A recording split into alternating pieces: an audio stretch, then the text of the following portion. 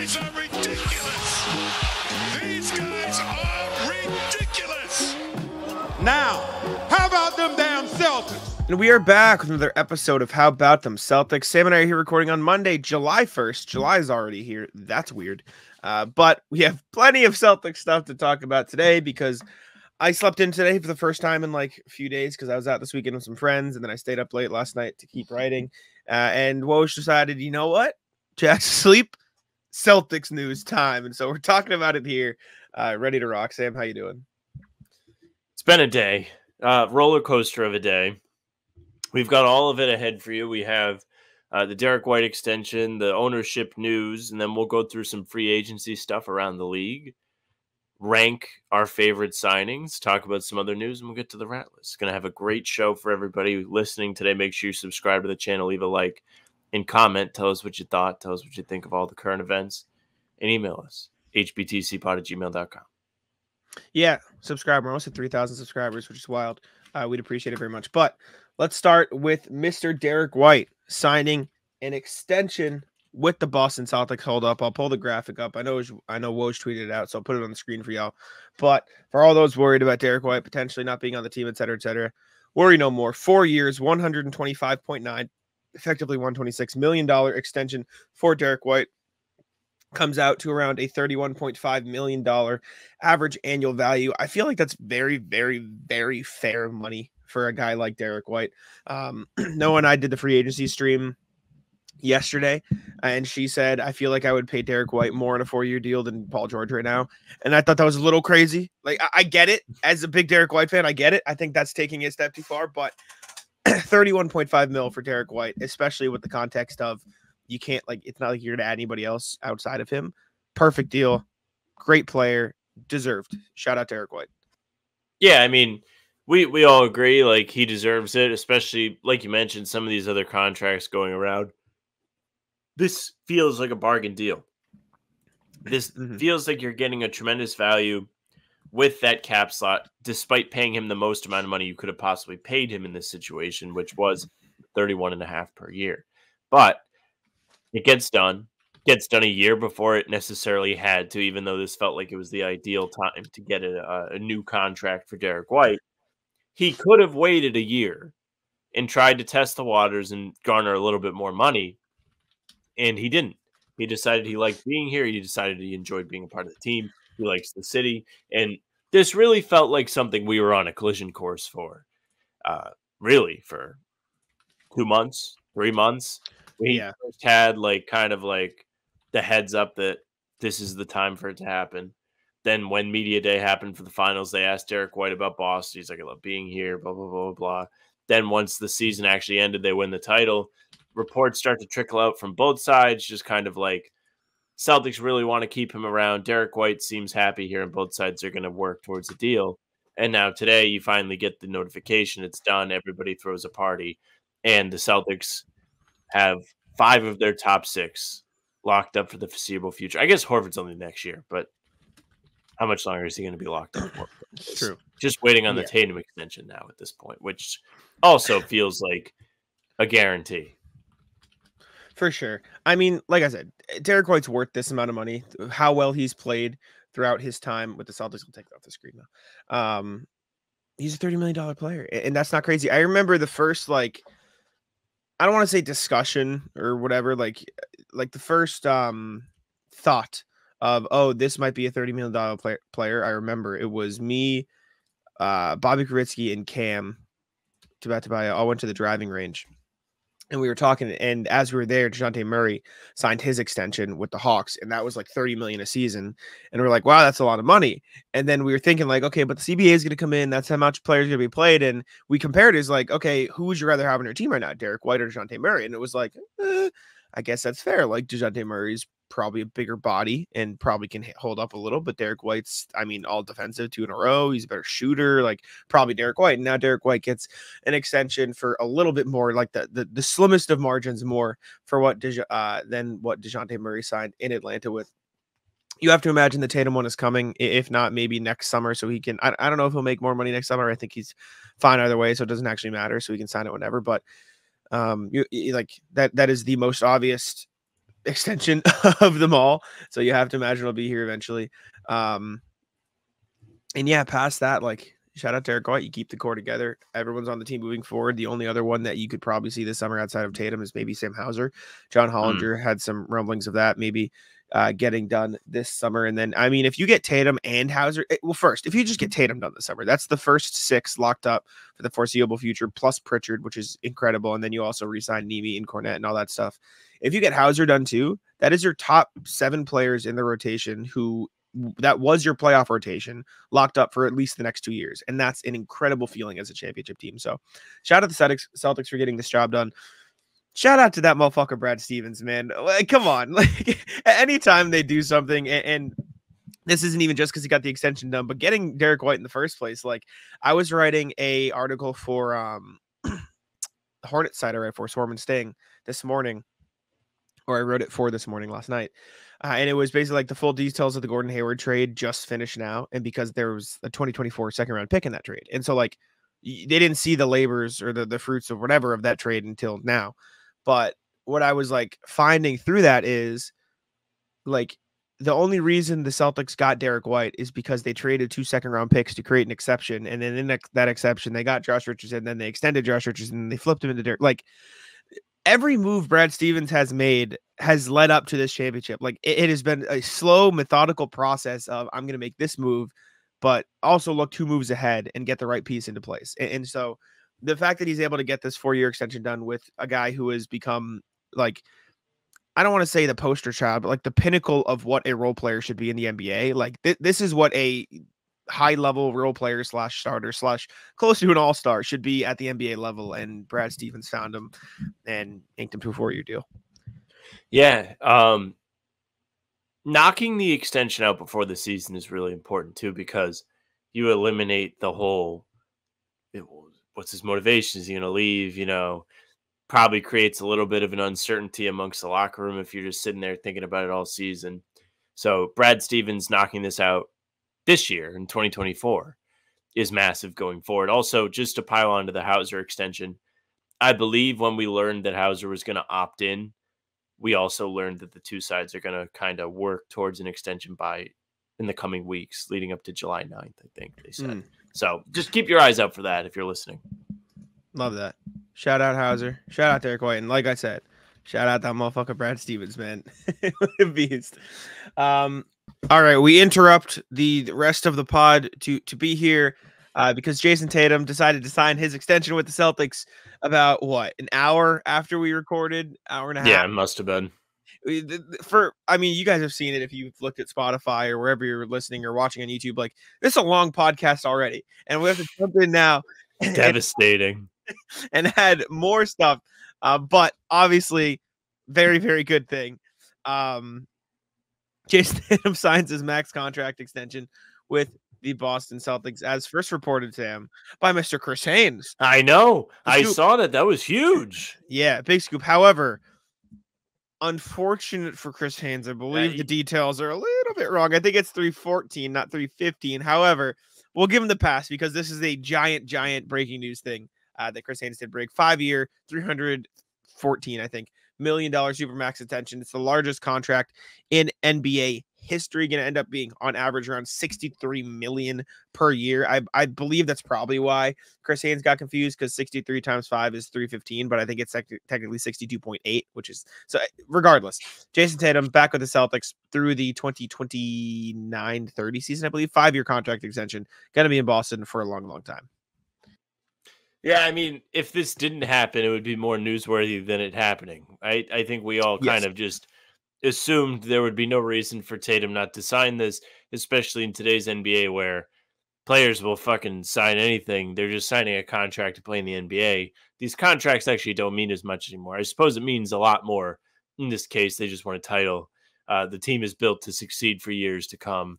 There's not really any evident reason why Tatum would want not to be here, but players will sign this and then be like, hey, trade me. You guys already paid me, but just trade me. So anytime a Supermax extension is not signed, that is a big eye opener to whatever issues are going on and whatever franchise offered the contract. And clearly with the Celtics, despite the sale happening today, don't have any issues. No, they'll be fine. Jayson Tatum's a damn good player, deserves every penny. I don't think anybody's going to question whether or not he deserves a contract, et cetera, et You'd cetera. be surprised. Well, people on Twitter and in the replies of all the big tweets. Like, scroll down. Let's see what people have to say. Anyone who actually enjoys Celtics basketball and is a real fan of the team understands and knows. Yeah. So the CBA rules don't apply for the Celtics. This guy doesn't know how the CBA works. Luka Sun, crazy thing to say. Tatum and Brown, just money. 80 over Tatum. Buckrack Sports doesn't know how to do math. 100 million per year is insane. Doesn't know how to do math. Yeah, no. Yeah. A lot of people struggling with the calculator. Yeah, people don't really understand how math works. But yeah, Tatum extension. I don't know how much there is to say about it. It's like, duh. Nice that it happened. Shout out Brad again. I mean, I don't know when in the pod is going to go in. I'll probably put it in right after we talked about the D White extension. But Brad Stevens, shout out. Yeah, I mean, 5 All-Star players. They're going to be the entire starting 5 is going to be under contract for the next 2 seasons at the very least. You have Jalen and Jayson for the next 5+. Derrick White under contract for the next 4 after. Like, great work by Brad keeping everybody together. This is just the most obvious like layup. Like during Brad's press conference, I guarantee you there's going to be soundbite that's going to be like, this was the easiest thing I've ever had to do in my life. Like, what do you want? Like, of course, like, duh, no shit. But yeah. Before we go, there was one other thing I saw from Adam Himmelsbach, which I think is at least worth noting because it just came out like a couple minutes ago. I know exactly what this is. Celtics co-owner Steve Pagliuca. You guys are going to hear us talk about Wyc selling the team in like 2 minutes whenever we finish talking about this. It's just we had to cut in here to talk about this. Statement from Pags. I'm grateful and thankful for the 21-year partnership I have enjoyed with Wyc and Irv Grousbeck, the Epstein family, and all the incredible Celtics investment partners. It's been a remarkable run that resulted in 2 NBA championships for the best and most passionate fans in professional basketball, capped off with an amazing duck boat parade last week in Boston. Along with the championships, we are most proud of the growth of our community impact efforts and the dedication of the investor group, coaches, players, and staff to helping community members who are in need. Being a co-investor and managing partner of the Celtics has been a great honor and a labor of love. I hope to be a part of the Celtics moving forward and will be a proud participant in the bidding process that has been announced today. So Pags is still in, 10 toes down. Sounds like he still wants to be a big part of what's going on. And that is a very good thing because as much as Wyc loves the Celtics, Pags also loves the Boston Celtics. So great to have him around. Great to have him still be a big face in the organization. It would be great for him to take over. It really wouldn't feel like anything has changed. No, and it's important because when you look at the whole ownership shift thing, it's like it's only as bad as whoever the replacement is, right? Now, the problem with Wyc leaving is that it's very difficult to find somebody that loves the Celtics and has money, quite like Wyc does. However, yes. Pag. Up there. Yeah. Would be one of those guys who would probably fall under that category. But yeah, just another thing that came up. Thought it was definitely worth noting. Had to for sure is. Shout out Pags. Would be sick if this whole thing would just like happen. We talk about it forever, and it's just like, yeah, actually, it's just gonna be Pags. Pags is gonna be the owner. We'd be like, hell yeah, let's go, Pags. Fuck yeah, I love that, together. Brother. Yeah. Anything else? I think that about covers what we were talking about. Yeah, no, I think we'll go back to the rest of the lengthy pod. I had somebody I went to high school with. Shout out Alex. He messaged me, like we were just chatting. He just randomly like messaged me. He's like, hey, like what you're doing, et cetera, et cetera. I haven't talked to him in years. I played tennis with him. He's like, what do you think of like who could potentially buy the team? And I got me thinking. I'm like, I genuinely have no idea. We didn't even talk about that on the pod, but like I genuinely just have no idea. I don't follow like who is rich for like sports. Yeah, I have just no idea who could possibly buy the team. Like, I mean, and I wouldn't even know like how to search for something like that. Like, what am I supposed to do? Richest guys on the planet? Like, how am I supposed to find that? Like, that's you could win like Powerball and you couldn't buy the team. Yeah, it's impossible to project. Like, you'd have to look. I'm sure we'll see rumblings in the coming days and weeks, but we kind of crazy back in the day. You could win Powerball and then buy the team, but now you can't. Very cool. Anyways, we're gonna throw it over the rest of the show. I think you guys are gonna hear us talk about the sale in the next like 20 minutes. So. Next thing, other big thing of the day, Wyc Grousbeck is reportedly selling the Celtics. This was the one that came out of nowhere. Derrick White, I was asleep for both, so they both came at the same time for me. But the Derrick White extension came first. And then not long after, again, I'll pull it up because I believe Woj tweeted it out. Not long after, a report from Woj surfaced stating that the Celtics owner, Wyc Grousbeck, the majority ownership group is planning to make the franchise available for sale. The investment group purchased the team in 2002, massive development for one of the sport's most valuable properties. Just a giant, like, this is the definition of a Woj bomb. King of the fourth quarter tweeted it like, this is bigger than any free agency news that came out today. And that includes Chris Paul, which came out at 3:30 in the morning. Paul George. They came out at 3:30 in the morning. A massive news. Wow. Just no one saw this coming. I don't think. The Celtics put out a statement that I believe Keith Smith tweeted out. I want to find the statement so I can read that verbatim as well. I've got the statement on the sheet. Oh, yes, perfect. Celtics said Boston basketball. I wanted to put it on the screen though. Boston basketball partners. Yeah. No, you're good. I'll just read it. It's fine. Boston Basketball Partners LLC, the ownership group of the Boston Celtics, announced today its intention to sell all shares of the team. The controlling family, of the ownership group, after careful thought and internal discussion, has decided to sell the team for estate and family planning considerations. The managing board of ownership group expects to sell a majority interest in 2024 or early 2025, with the balance closing in 2028, and expects Wyc Grousbeck to remain as the governor of the team until the second closing in 2028. Like I said, big news out of nowhere. No one was really expecting it. But yeah, Wyc Grousbeck is going to be... Am I saying that right? I feel like I'm more... Wyc Grousbeck, correct? Is it Grousbeck? Might be Grousbeck. Wyc is selling the team. That's the point that I'm making. So you weren't awake for it. No, this I was was not. The ultimate just, holy shit, they paid Derrick White. Yay. To, oh my God, the world's ending. Like within a half hour. Clay just signed with the Mavericks. Sorry. Oh, he did? Yeah. Clay Thompson. Well, I don't know if you read years, the sheet, Jack, but we'll get to that. I'm teasing. But no, this was terrible news right off the rip. I mean, I'm terrified because it feels like this second closing is going to line up with a lot of the big contracts the Celtics have. Like Jalen, Jayson, both going to be very close to the end of their contracts, if not at the end, by the time Wyc's gone.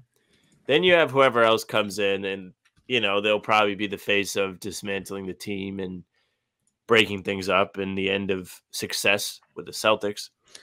Yeah, so the Celtics currently salary cap, their current books. Drew Holiday will be has a player option for the 2027-28 season. Kristaps Porzingis will need an extension by the end of the 25-26 season. Tatum will extend before then. Jaylen Brown is under contract through the 28-29 season, fully guaranteed. Peyton Pritchard is under contract through the 27-28 season. Derrick White will be too. Derrick White. They haven't. Is he going to be through? Is he going to be through 28 or is he going to be through 29? Like it's 29 with a player option. Prize Picks is America's #1 daily fantasy sports app with over 5 million active users. Prize Picks is the easiest and most exciting way to play daily fantasy sports. Unlike other apps on Prize Picks, it's just you against the numbers. All you do is pick more or less on 2 to 6 player stat projections and watch the winnings roll in. Get in on the daily action with your friends and become part of the Prize Picks community. If you're looking for promotions, Prize Pick has got you covered every single week. From lowering select player stats projections on Tuesdays to help your lineup hit, or getting your entry fees back if you have a losing lineup on Fridays. Prize Picks is available in more than 30 states across the country, including California, Texas, and Georgia.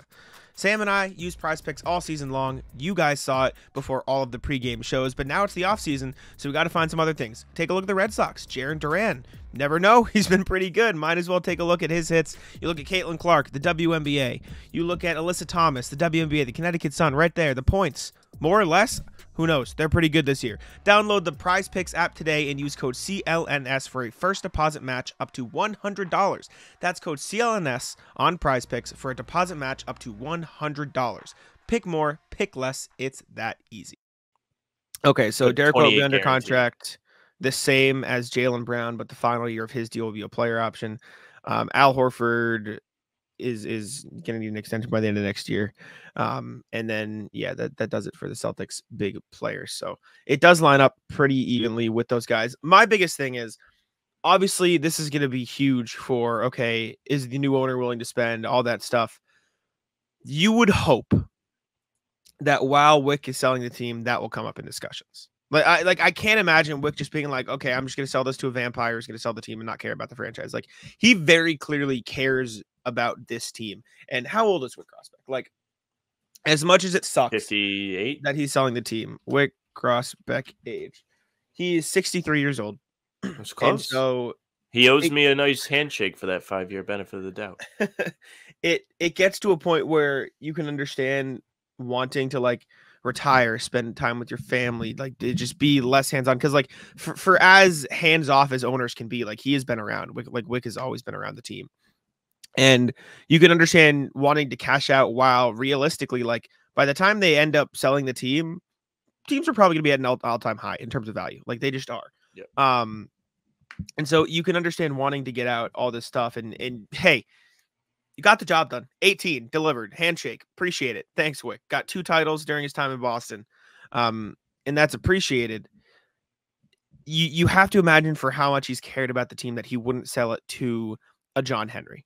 You know what I'm saying? Like, you have to imagine he wouldn't sell it to a group or a person or something like that, not willing to spend. And for all the jokes we make about Matt Ishbia and like the controlling stuff, like, he spent money. Like, the Suns ownership sold it to somebody who was willing to spend and dole out for the team. He didn't spend the money well, but the Celtics have Brad Stevens. And so you have to imagine Wyc will sell it to someone who, one, is willing to spend, and two, is willing to trust Brad Stevens and the front office, who has done a phenomenal job of orchestrating this team and constructing them into the championship contender they are. And as much as this is potentially lining up with the end of the Celtics, core, whatever, the other important thing that I don't think is like we talked about is, by the time this hits, and by the time we get to the breaking point on the Drew Holiday, the Horford, the Derrick White, the Kristaps, like, Drew Holiday's gonna be 38. I don't think he'll be playing that long. Like, he probably won't be on the team. And so I don't think it'll be a matter of, oh, will you keep Drew Holiday? Is, will you flip Drew Holiday or maximize that contract spot, or how will you then build around the Jays from then? Kristaps Porzingis by that point will be what, 29, 20, 30, 31, 32. Like, he'll be 32, so you can imagine he'd probably still be playing, but like, what is that version of Kristaps going to look like? Is he injury prone still? Is he still able to move around the same? Like, what's that worth to you? Like, Jaylen Brown is going to be 28, 29, 30, 31, 32. He'll be in the prime. Same thing with Jayson Tatum, will be around 30, 31. Like, this will be the latter stages of the career. So Wyc Grousbeck will be around throughout the next, what? He called it a 6-year window today. So like the next 4 years prime of the Celtics, which is a great thing. And then after that, you're going to have to look at what's next. And I think that's the important part. Like, this isn't going to be, okay, will they continue to keep this core together like the Nuggets kind of failed to do, even though they didn't change ownerships. They just didn't want to spend money. Like, it'll be, okay, how do you maximize the next window of this core? And you have to hope and imagine that Wyc Grousbeck would be willing to sell it, the team, to somebody who will be willing to spend and keep the same group intact. Or let me rephrase, maximize what the next, version of this group could look like. Scary. It's very scary to me, because I agree with you. Like, I think Wyc is going to have his best interest in mind, but also the franchise's best interest. Like, he said it numerous times. Him and the rest of the ownership partners are Celtics fans. Like, the name of their ownership group is literally Boston Basketball Partners LLC. So they are in to make the Celtics the best the Celtics can be. He has absolutely walked the walk along with that. And he's spent and spent and spent and spent to keep all of the talent around the Celtics. Specifically with this group, he's putting his money where his mouth is. It is kind of funny, the Derrick White news came, and we were like, oh my God, like, he's really doing it. He's spending. And then it's like, actually, see ya. But yeah, that's not exactly the case. But it's what I immediately thought. But ultimately, you have to really hope that you get a good owner next time, because you just see right across town with the Red Sox how much a bad owner can fuck everything up and make it miserable. Screws it over. You got people saying sell the team, and owners like that are just in it to spend money ultimately are not going to be good for the product. They're just not. Yeah. You see it all over the place. Like, for example, the Arizona iced tea guy, he was talking about how he never wants those cans to I saw that. surpass 99 cents because that's Respect. essentially the purpose of his brand is to be affordable. And like he's stuck to that, but he's sacrificing profit because he wants to be the best for the people. Wyc Grousbeck, he's sacrificing profit because he wants the team to be the best for the fans.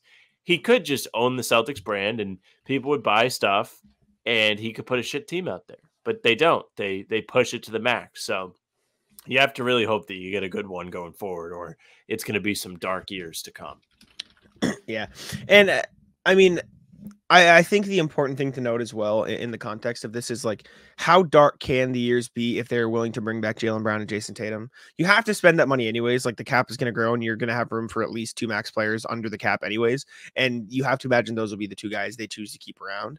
And even if they're not, you'll definitely keep around one of them and flip the other into valuable assets to help the other, like whatever. But regardless, you're definitely not going to have Al Horford by that point. You're definitely not going to have Drew Holiday by that point. You might not have Kristaps by that point purely because the injuries are really catching up to him at this point in his career. Clearly, you have to assume you'll still have Derrick White. And so if you can build around a team of probably Tatum, Brown, and Derrick White, you're going to be a good team regardless. It's just a matter of if you'll be willing to spend to put the extra stuff over the hump. And I think this is also important. I don't want to call this lightning in a bottle, but it was like crazy impressive that Brad was able to put this number of this caliber talents on the same team at the same time. Like this is not a normal thing. I'm not expecting the Celtics to have 5 all-star caliber guys on their team for 2 decades now. Like that is just that is an unreasonable like line of thinking to expect them to have that, because like that's not a thing teams have. Like the only other team that's had something like that in the last 2 decades has been the Warriors, and they didn't even have 5 all-star caliber players. Like Kevon Looney and Andrew Bogut weren't out there making all-star teams. Well, Bogut did at one point. Was Andrew Bogut ever an all-star? I'm getting off track now, but I don't think so. You get the point. Like this is not a way of constructing a team that is normal. And so if you can build around Tatum, Brown, Derrick White, and role players, you'll still have a chance to win a championship. It's just a matter of willing to spend to keep those 3 together, and then also being willing to spend the MLE, also being willing to spend on extensions to keep guys like Peyton Pritchard, Sam Hauser around. Like those are the fringe stuff that I think is going to catch up to new ownership that we're going to have to see. But at the very baseline, like I don't think this is reason to panic necessarily. And especially not in the immediate future, because you still have this core for the next 4 years regardless. The only like potential bad thing that I don't want to say worry about, but like popped into my head is the first process of the sale is going to happen in the next 1 or 2 years, right? So Correct. we're going to see the first, like, okay, this is who it's going to go to. This is what's going to happen. And first of all, the fact that they said maybe in 24, maybe 25, either means guys are most likely that people are going to flock to buy this team, or Wyc already has people in mind who could want to buy the team. But regardless of what it is, the thing that I potentially worry about the most is, even if Wyc doesn't have somebody in mind, which again, he might, and he might not, whatever, is if he is selling it in this world that I don't think exists, if he ends up selling it to a vampire, like somebody who is not willing to spend, who wants to sell, who doesn't want to spend all this stuff, right? Which again, I don't think he'll do. My only concern is that that person wants to trade pieces before the window closes in 28 to set up to not have to pay taxes. You know what I'm saying? Like he wants to trade players before then, so he won't have to pay the taxes once they get there. Again, I don't think that'll happen. I don't think that is how it's going to play out. I think Wyc will, one, sell it to a person willing to spend and willing to keep the core together, and 2, I think it won't matter at that point, because Drew Holiday would be off the books anyways, and Kristaps could be off the books anyways, and you wouldn't have to spend at that point because the taxes wouldn't be as bad.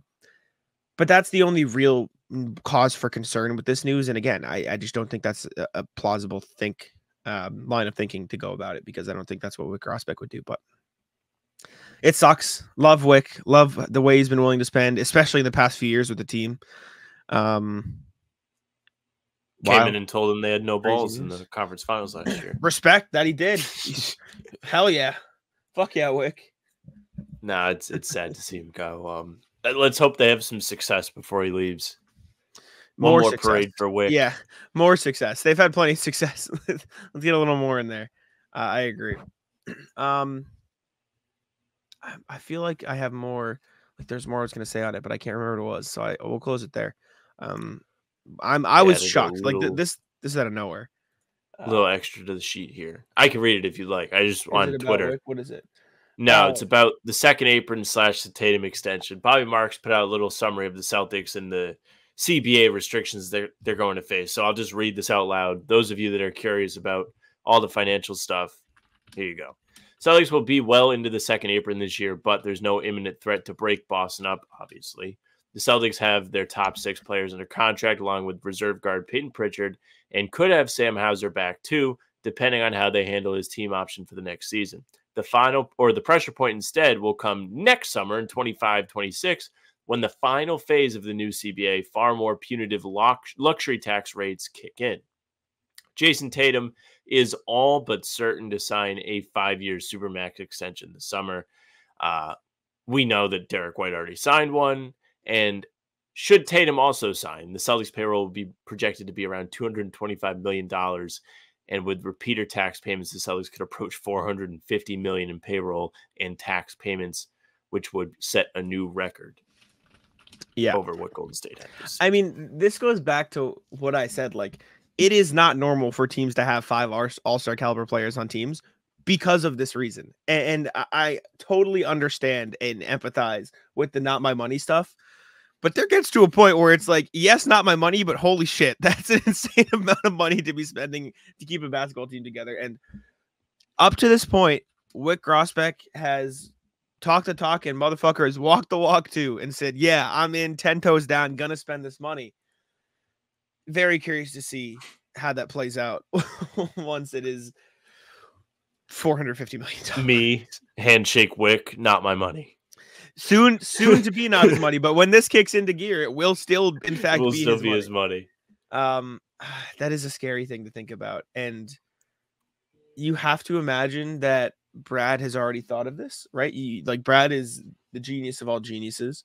Like, what would it be? Would it be, okay, Drew Holiday's getting old, let's flip him into smaller contracts? Is it, Kristaps is getting injured, let's flip into smaller contracts? Like, by the time this comes around, wait, what'd you say? Let me find it so I have the date's correct. By the time the pressure point comes around 25-26, which I don't know, and I don't know if you know, is this after the 25-26 season or before the 25-26 season? I don't think it says. My guess is it's before, with the repeater tax and okay, that being the season that the final phase kicks in. That's where it will be. So I think it's like that season as a whole is the mark. Like whenever, like July 1st next year. Okay. Well, my point is, it wouldn't surprise me to see, like, by the time that season starts or ends, maybe a Sam Hauser gets traded. Maybe a Peyton Pritchard gets traded. Maybe like these fringe moves that could bring it down a little bit to keep the top 5 together happen. Or maybe Kristaps is on the block and they consider, bringing that down for a couple smaller salaries and really invest in a big. But that you would have to really invest in a big by then, because Horford's not going to be around, and Horford's money will be off the books by then, probably. Because maybe he'll retire after next season. Who knows? Maybe you consider flipping like plenty of stuff will be on the docket by that point too for Brad to consider. But I guess we will just have to see. Money is starting to pile up in Boston, and that's like I said, that's what happens when you have 5 all-stars on the team together, because that's not a normal thing. It happens in the NBA. And so shout out Brad Stevens and Wyc for being willing to put this team together, because goddamn, they got the job done. And right now, it's all that matters. So shout out. Okay, let's go to the email here. Appreciate it, y'all, for the emails. Make sure you email us at hbtcpod@gmail.com. We read them on every full podcast. We appreciate y'all for real quick sending them through. Yes. Just for a little added perspective on the end of the Wyc timeline, 2028 Celtics Spurs pick swap. 2029 Portland has the Celtics first round. Just a little added context. Like, if you're the Celtics and you're the new owner coming in, probably don't want to nuke the team right away. Well, hopefully it'll be set up to be sustainable, because Brad talked about this quite a bit at the press conference last week with you guys. And, you wrote about sustainability. We talked about it on the show last time too. they're setting the team up just to be able to work going forward. Now, whether or not that can happen after this edition of the Celtics is another question. But like you mentioned, the moves leading up to the official sale, are going to really be important. Well, I think the important additional context as well is like I said, it's not like nuking the team isn't going to be, oh, we're trading Jaylen Brown and Jayson Tatum and Derrick White. Like they will that would just be malpractice. Like because the new ownership won't have to pay taxes on a team that just has those two players on it and a bunch of like smaller contract guys to stay under it. Like they will still be a good team regardless in 2029, unless Jaylen Brown or Jayson Tatum wants to leave. Like if those two guys are on the team, which I project they probably will be in 29, you'll be fine. And so I don't think it'll matter too much in terms of the picks, at least. That's my read on the situation. Like what they should do is just blow it up and get Cooper Flag. No, this is just a matter of whether or not you'll have all the extra guys to help you be the truly dominant powerhouse, which realistically, like even if Wyc wasn't selling a team, probably wouldn't be sustainable until 2028 anyways. They mentioned the 6-year, 5-year window, however long. That'll be the tail end of it. So I think it'll be all right. Hey, gang, let me tell you a little something about Game Time. Now that the NBA season has come to a close, you got to get yourself out to an MLB game this summer. You want to go to Fenway, you want to go to your local ballpark. Game Time is going to get you there. They are an authorized ticket marketplace of Major League Baseball, which makes tickets easy to get. Prices on Game Time app actually go down the closer it gets to first pitch. Who doesn't love using it? I sure do. I used my Game Time app to get my dad tickets for Father's Day, and I got a fantastic deal. It's so easy to use. Again, you can get those last-minute deals. They have flash deals and zone deals. It's easy. You can take a look at your seats on the app to see what the view is going to be like before you get there. You don't want to get stuck behind a pole. I'll tell you, that happened to me once. It was not fun. Again, last-minute deals are fantastic on Game Time. You can save up to 60% off buying those last-minute tickets for sports, concerts, comedy, theater, and more. Download the Game Time app, create an account, use code CLNS for $20 off your first purchase. Terms apply. Again, create an account and redeem code CLNS for $20 off. Download Game Time today. Last-minute tickets, lowest price, guaranteed. Anyways, like I said, email time. Email us, hbtcpod@gmail.com. We'd appreciate it very much. Let's see what y'all have to say. I believe RJ has a few to kick us off here. First up, RJ. Welcome to Virtual August. If you love someone, let them go, or at least decline their option. Afternoon, guys. Do you have any details on how declining the team option on Cato or Brissy declining his player option helps them stay in Boston on better terms or for both sides? Also, out of curiosity, how long does the current CBA run till? Be well, RJ. Well, Cato's back. Brissett is not, and he might look to get more playing time. I don't know about the CBA. How long does current NBA CBA run to? Don't know the question. Runs through the 29-30 NBA season. So, but they have the ability to opt out ahead of or during the 28-29, following the 28-29 season. So you have a little while for the new CBA. Well, we can see that the opt-out helped Cato stay. We're waiting on Brissy, which probably won't happen. Yeah. Probably not. But kept Nemi around. Clearly, they like him. That's a good thing. Next one. Welcome to Virtual August Pop Quiz time. Ooh, I like quiz. Happy Pride Sunday, folks. You too, RJ. Appreciate you. Now that the Celtics have picked up, let go, or did the other immediate contract mucking about here, are the roster spots from last year that are currently open? Oh, here they are. Steve Mikhailuk, O'Shea Brissett, Luke Cornett, Xavier Tillman Sr., Nemi Ishiketa, Drew Peterson, two-way, JD Davison, two-way. Of the first five, which the available free agents are A, willing to sign at the veterans minimum, and B, better than re-signing our own free agent in terms of the C's, helping the C's win better 19 to 24-25 season. Be well, RJ. Well, Cornett and Kata are now back. Everybody else on this list is not back, so that means the Celtics would have 1-2 open standard roster spots because they do have to bring in Baylor Shireman, so he's going to take one of them automatically.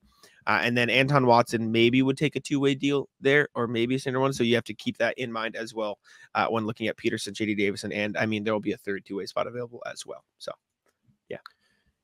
It's good that Nemi and Cornett are back. I mean, we did the video on it. I think it's pretty positive. Like, both of those guys are quality players. They're quality rotation options. And having them, especially with Porzingis, assumably missing the first couple of months of this season, is going to be important. And Nimi feels like he still has a little bit of an extra rung to climb on the ladder in terms of his skill set. So once he becomes a finished product, I think he's going to be pretty solid. Yes, sir. I agree. I'm a fan of Nimi. I'm buying the Nimi stock this summer.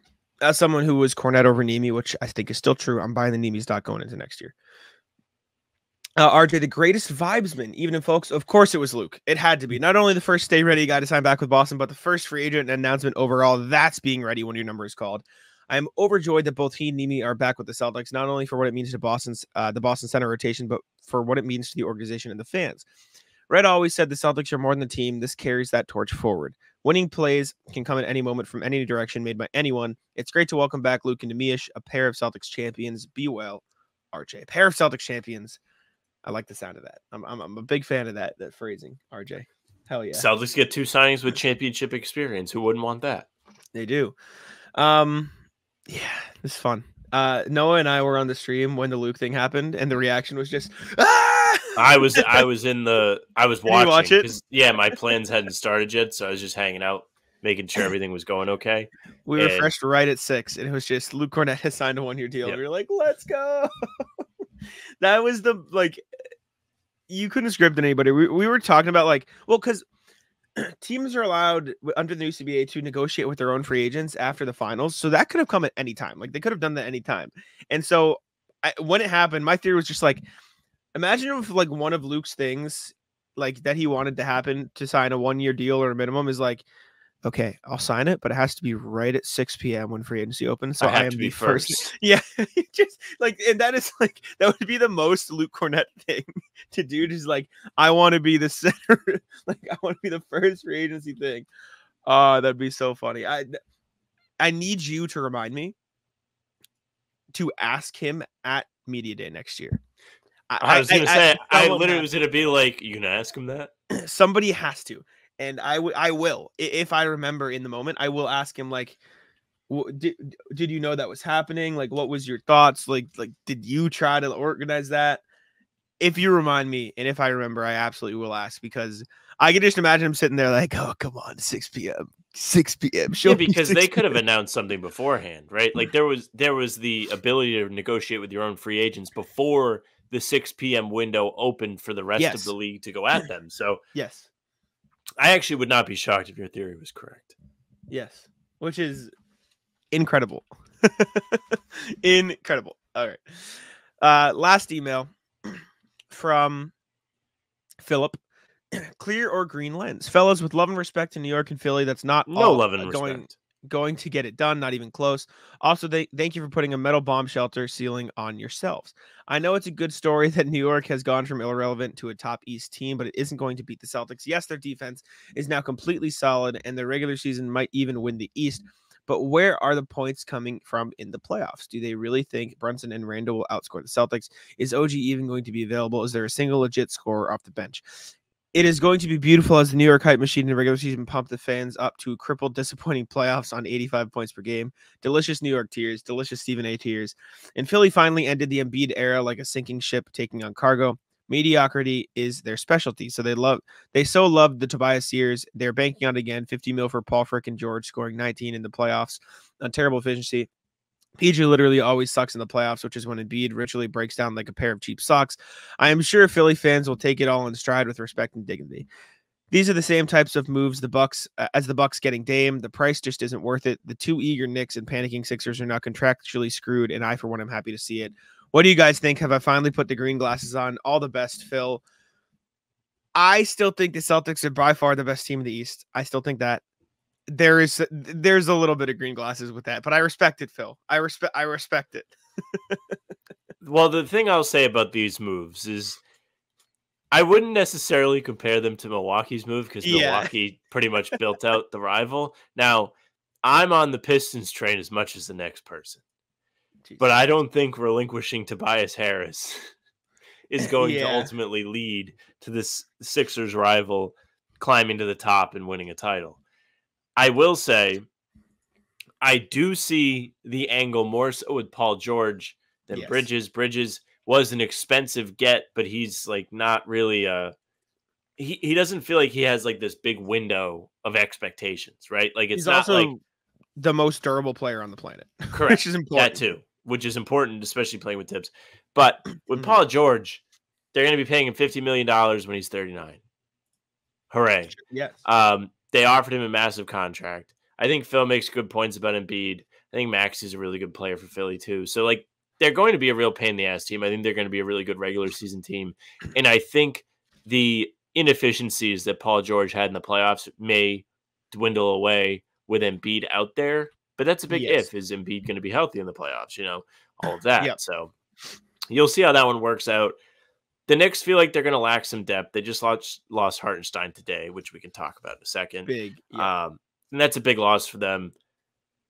But I still think like the fit is okay. Like Bridges is going to be a secondary scorer for them, and it'll take more off Randall's plate. Like if I'm the Knicks, I just don't want to rely on Randall. Brunson has proven he can really score big in big games, but Randall's just like a go out there and pray guy. Like he's the NBA equivalent of fuck it, the guy's down there somewhere, the quarterback throwing the pass. He's like doing a spin move, fumbling around. Fuck it, the basket's up there somewhere. I think Julius Randle was better later in that season, and I think the Knicks would have been much better with him on the court in the playoffs. And I think he'll be better as a probably third option in New York this year. All that said, like I mentioned, I still think the Celtics are by far the best team in the East. I do think the Knicks now are probably the best equipped Eastern Conference team to guard the Celtics. Like you've got a defensive player of the year candidate in Mikal Bridges, who will probably get back to more of that now that he's in a space where he doesn't have to be the number one option. You have, and as far as the points, like Jalen, let's not act like Jalen Brunson wasn't scoring 1 million points in the playoffs last year. And Mikal Bridges is like an easy 20-point per game scorer.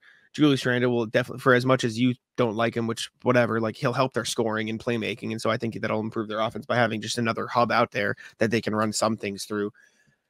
I think the Knicks are probably the second best team in the Eastern Conference now behind the Celtics. I would probably put Philly next and then Bucks fourth, depending on what they look like. But I think if anything, the East is stronger this year than it was last year. And it'll all come down to injuries. It'll all come down, what 6 seed makes a run, what team gets hurt, what happens here, this, there, the everything. Like, will the Celtics get hurt? Knock on wood. Like, there's so many factors that could happen leading up to it. But I definitely do think the Eastern Conference is stronger than it was last year, especially in terms of the top end teams. Well, yeah, the top end teams are for real. Like the Knicks are deep, or at least I don't know how deep I want to say they are, but their talent is more widespread now, if that makes sense. They have several guys in the starting lineup that are all league caliber players, whether that means on the defensive end or the offensive end. Now you've got Philadelphia with Paul George. They took Tobias Harris and made him Paul George. And if you're Philly, that feels like it's very free. You didn't have to go any draft capital. You did lose some role guys, like Nick Batum's not going to be there anymore, but they ultimately improved. They just lost Anthony Melton too as we record this. I don't know. It's going to be interesting to see where all of the Eastern Conference teams stack up, who falls off, who kind of takes a step up, because there's room for that stuff too. Like we'll get into it with some of these minor moves. Like some of these teams feel like they're ready to go up and get in the play-in / playoff conversation or territory, and they're actually going to do it. Hornets made a move. Sorry, I didn't see that either. I probably need to write The Josh Green one. Yeah, I didn't see that while we were recording. All right. I'm still getting the final pieces of the. I didn't realize how much stuff. Oh my God, I haven't looked at my phone in so long. I'm looking at these Woj notifications like 15 minutes ago. I'm like, oh my God, I've just been yapping.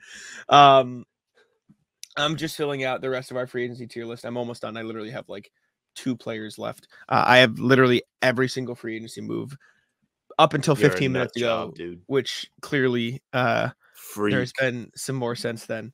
How many web Ps did you encounter? I found a trick to avoid web Ps. Oh. I found a key. SB Nation sites do not use web Ps, so I just type in the name SB Nation site and it comes up in images. Wasn't SB Nation. Oh, so all right, respect. I kind of cooked. Don't worry about it. The web Ps have perished. Rip. Can you read to me what the what's it called? What the move is, Josh Green? So here's my understanding of the Josh Green thing. Chris Is it Haynes. official? Golden State is working through details with Dallas. I'm told, quote unquote, a deal is not close at this point. Jake Fisher. Okay. The sign and trade framework that will ultimately send Klay Thompson to Dallas has a completed concept that would send Josh Green to Charlotte, sources said, but what goes back to the Warriors has not yet been finalized. So Gotcha. that Josh Green thing isn't finalized, but Fisher adds Josh Green is somebody that Charlotte leadership coveted back at the February trade deadline when the Hornets sent PJ Washington to Dallas. I see. Sorry, I had coffee in my mouth. I see. So you may not have to scramble with the Charlotte thing just yet. Okay. So what you're saying is I don't have to include Josh Green in my tier list quite yet. No, I don't think so. Okay, noted. What is the last thing? We'll talk about it now. So thank you for the emails. We appreciate it. Make sure you email us at hvtcpod@gmail.com moving forward. We're going to do our free agency full tier list now, recapping all the moves of free agency. And I have the big tier list here. Okay. Obviously, we're going to go more in detail on some moves than others. Because some moves are simply just like Obi Toppin resigning with the Pacers. Like we can go like 2 seconds on that. Also, Aaron Holiday, 2 years, $10 million deal with the Rockets. We're not going to talk long about that, right? Like obviously. Nope, there was like half a chance one of the Holidays would end up here too. Maybe. Yeah. Yeah. Well, now you only have one left. I'm trying to figure out where I left off on this. I think here. Okay. Yes, so a lot of moves, as you can see by all the players on the screen on the YouTube. I need to get Aaron Holiday, and then we will officially get into this. Do you want to start top down, or do you want to start Luka Garza up? Let's go from like the lowest, or you could go in chronological order if you really want to. It doesn't matter. I don't know how to do that. Oh well, just you know what I'm saying? The lowest up. Okay, because if you just like happen to have it in like a random order, like there would be. I ordered it in the order. I like just read it off of the spot track thing you linked, where it's just by the largest salary. I see. Gotcha. So we can just do whatever order we feel like it in here. So we can start. Okay, well that's. Did it just take out all of the images? Did you see that? Did you see that happen in real time? Did you see that happen? You saw that, right? I mean, it's not the end of the world because I can just literally go in here and they're all right here in my files. So it's fine. But it tried real hard to screw me there, and you all saw it if you're watching on the YouTube. You all just saw what my computer does to me. You all real time. Okay, here we go. We got them all though. Don't worry. So I'm not gonna mess with presentation mode anymore. So I'm just gonna start with Emmanuel quickly because he's at the bottom right here. I think this is all of them, but I don't see Aaron Holiday in here, so this might not be all of them. Wow, I can't believe you guys just saw my computer mess with me in real time. That's really annoying. I'm really pissed off now because I can't see which. Okay, Aaron Holiday's right there. I think we're good. Derrick Jones Jr., Sam. We'll start there for whatever reason, just because it's the first one I saw.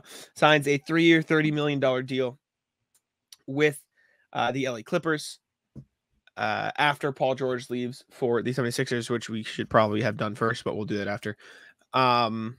Thoughts, Derrick Jones to the Clippers. Again, this is one of the ones we probably won't spend a ton of time on, but still.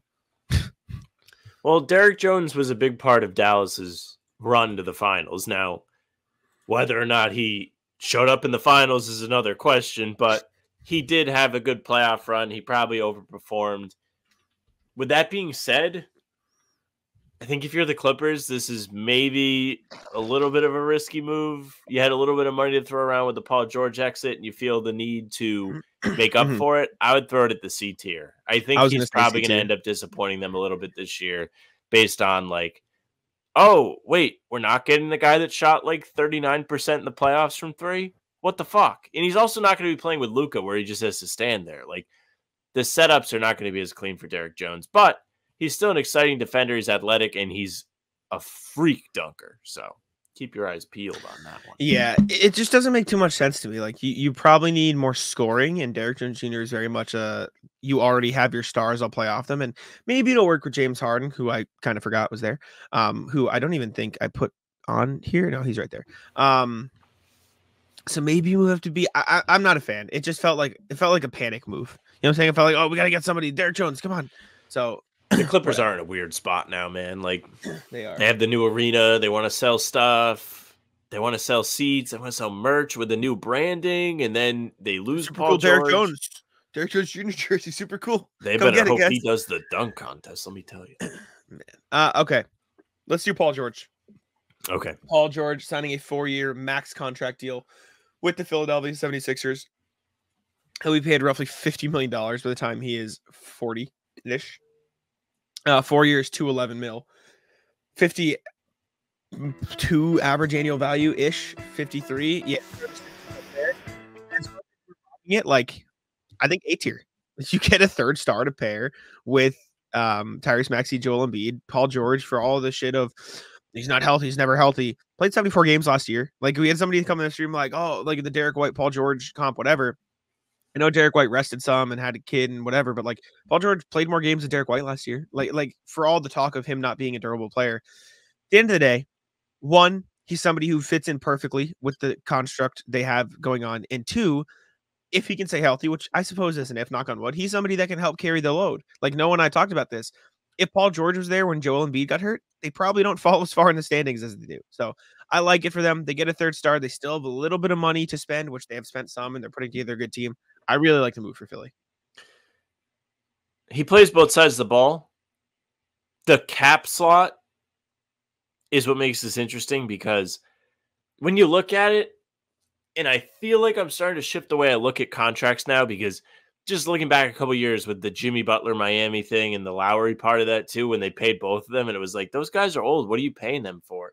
The way the NBA operates now is having big contracts can make it easy to make bigger moves if you want to give up draft picks because you are able to match the salary.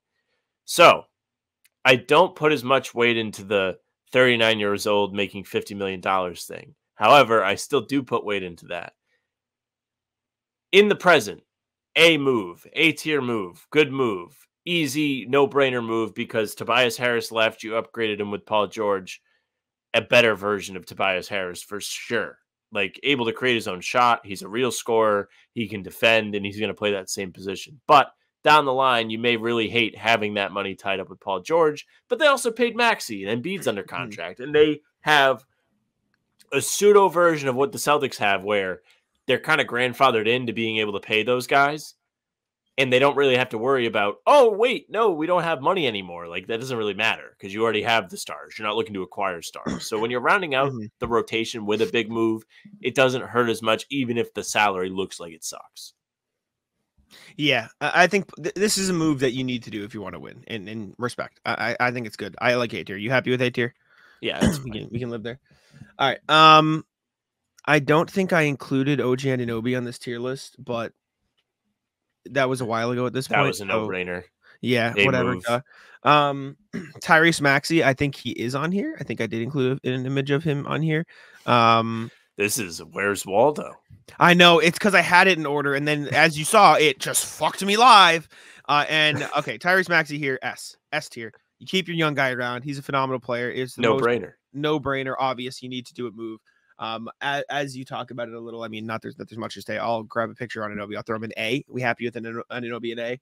Feels like an obvious move. Keep him around, et cetera, et cetera. I mean, all these extensions are just layup moves. If you already have the guy, you might as well pay him. You don't let him get to for the stars. Agency.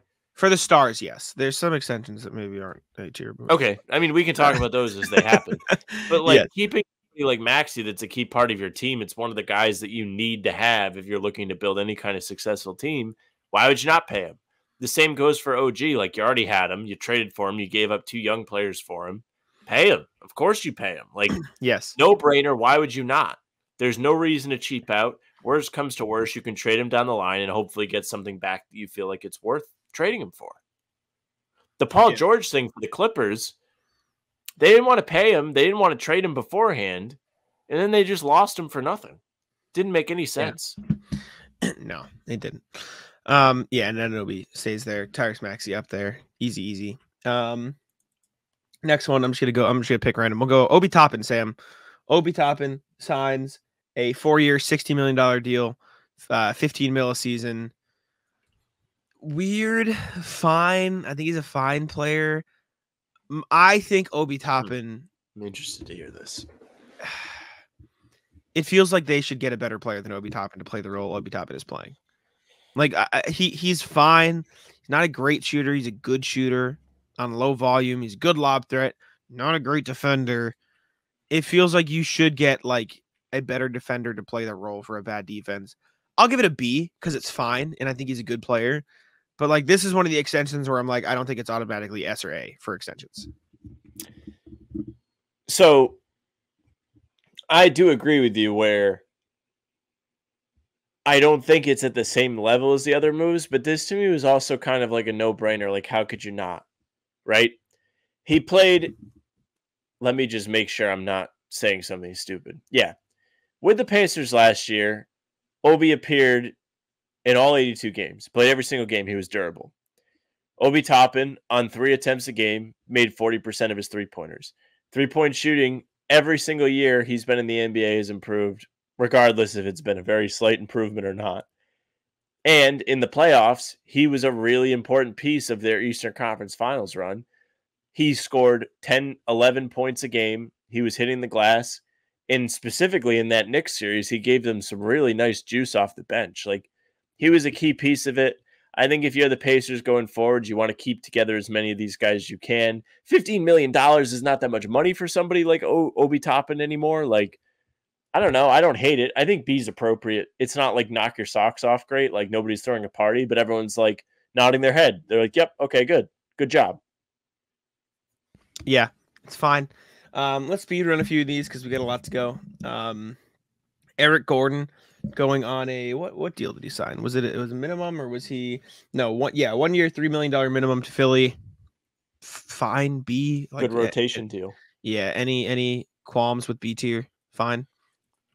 I think he's a good fit in Philly. I think he might even be an A tier, but it might be too soon to tell. I hesitate to put any minimum contract signing A tier for the simple fact is like, I don't know. It just feels like I'll put him A tier, sure, I guess. But like, you think that the Eric Gordon signing was as good as the OG Anunoby and Paul George signings? To an extent, because those extra guys, hear me out.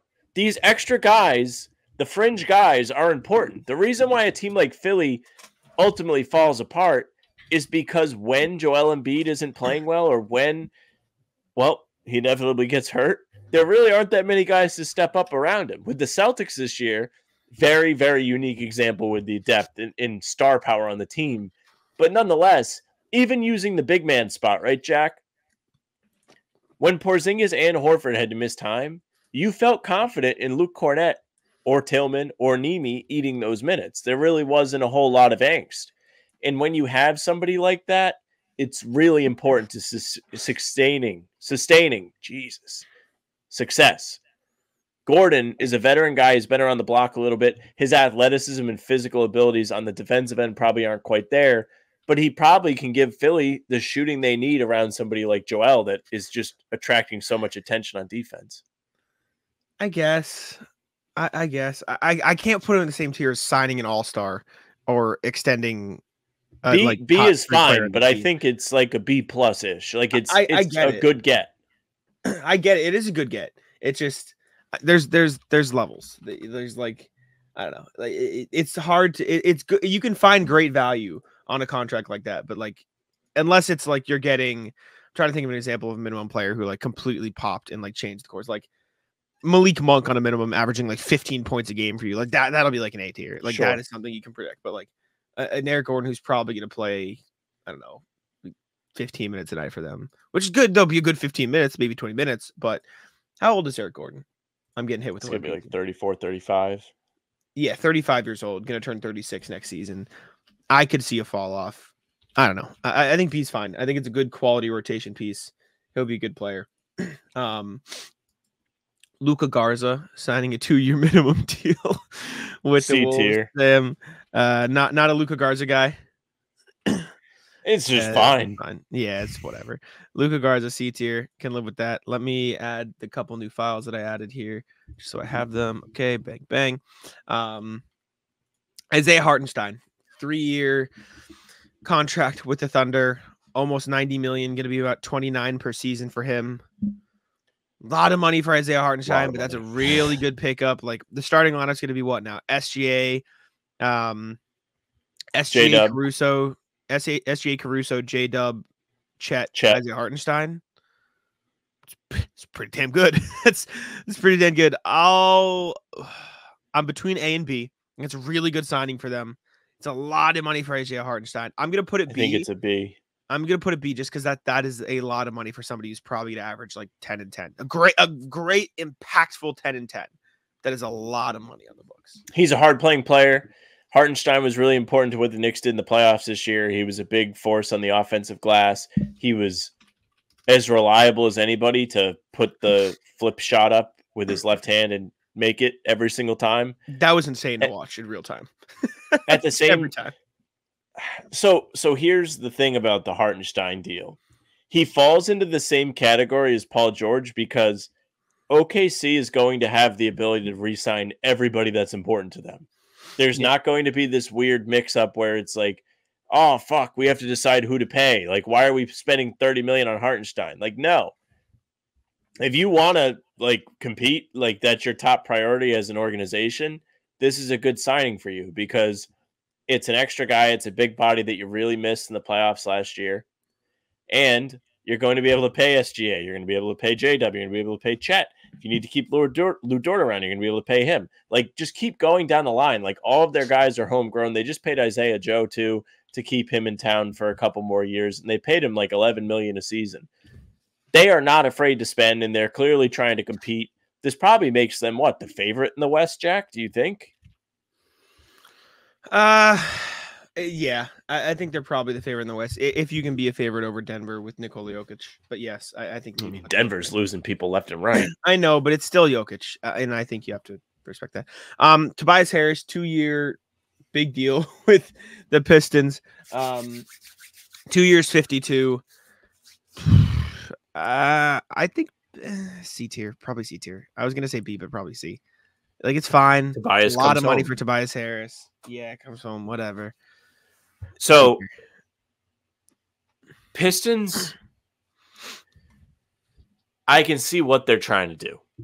People are clowning the Pistons online. This is not like a win now move. It'll probably make your team more competitive this year, having guys that have proven they can be contributing players in the league. Tobias Harris, however, ended in Philly.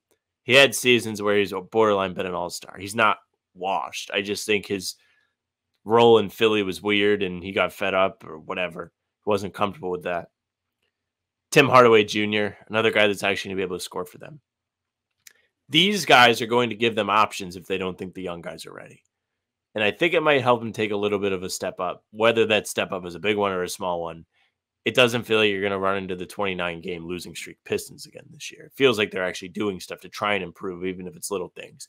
And down the line, if you decide you are ready, if Cade takes a leap, which he did sign an extension, if he takes a leap and he's really playing out of his mind, which we've seen good basketball from him, specifically when they were trying to break that losing streak, then you can trade Tobias and take salary back with that contract slot. So it makes it flexible for you going down the line as you're trying to improve. He'll be on an expiring deal, which is a good thing next year. Yes, absolutely. Okay, let's speed through some of these ones that don't matter. Get them out of the way. Alex Len, 1-year minimum deal with the Kings, D tier. I don't know. Like, they keep signing him for the vibes, I guess. Respect to Alex Len, but weird. DeAndre Jordan with the Nuggets, 1-year deal. Where? Vibes. Really? I thought you were about to put him right up on A tier. He's D tier too. He's the same as Alex Len. It's different. What do you mean it's different? It's for vibes. I guess, but like the vibes seem so much better. Have you heard him talk about his relationship with Jokic? Like, you this literally is like said, I guess they signed Alex Len. It's for the vibes or whatever. Well, that's because maybe there's stuff I don't know about Alex Len. No, I said they signed Alex Len. I don't know why. Not for the vibes. I don't know why is what I said for Alex Len. Like, maybe he's best friends with guys in the team, but like DeAndre Jordan, have you heard his conversations about Jokic? I mean, he gasses him up. I'm sure Jokic has some feedback he gets from DeAndre being a former All-NBA center. No. There's been a whole thing where he's like, yeah, Jokic, I'm now, they call me the Black Serbian. because now we just do our kisses after every game. He taps me up. He goes, "Good job, DeAndre." Like, I don't know. There's funny. I guess it's just because I know about it. You're probably right. Put him on it's C D, tier but- then. Okay. I guess it's no, you're right. It's D tier. I like the vibes. And I don't know about the Alex Len vibes, but I know about the DeAndre Jordan vibes. So I guess that's the difference. What else can we get out of the way here? Even Isaiah with the Joe, Garza one being on C tier, now that I think about like the position on the team, like at least he's like on the younger side, right? Like yeah. you could be like, oh, like, you know, down the line they might need him and develop him into a bench guy. Like these two guys are just going to be there to do what they do. You're right. What else can we get out of the way here? Mason Plumlee to the Suns, C tier, fine. You right? see that Like, fucking mixtape? the mixtape's cool. He can go there, C tier. DeLon Wright to the Bucks, I actually really like. I'll put that B if you're down. I think that's a really good signing for them. Like he's gonna bring them some defense. I put that in the Eric Gordon tier of like he gives them something. I just think they need talent. So anybody that's proven they can play in the NBA is a good pickup, as is Plumlee for the Suns, right? Like Phoenix has nobody. Their team is very, very thin.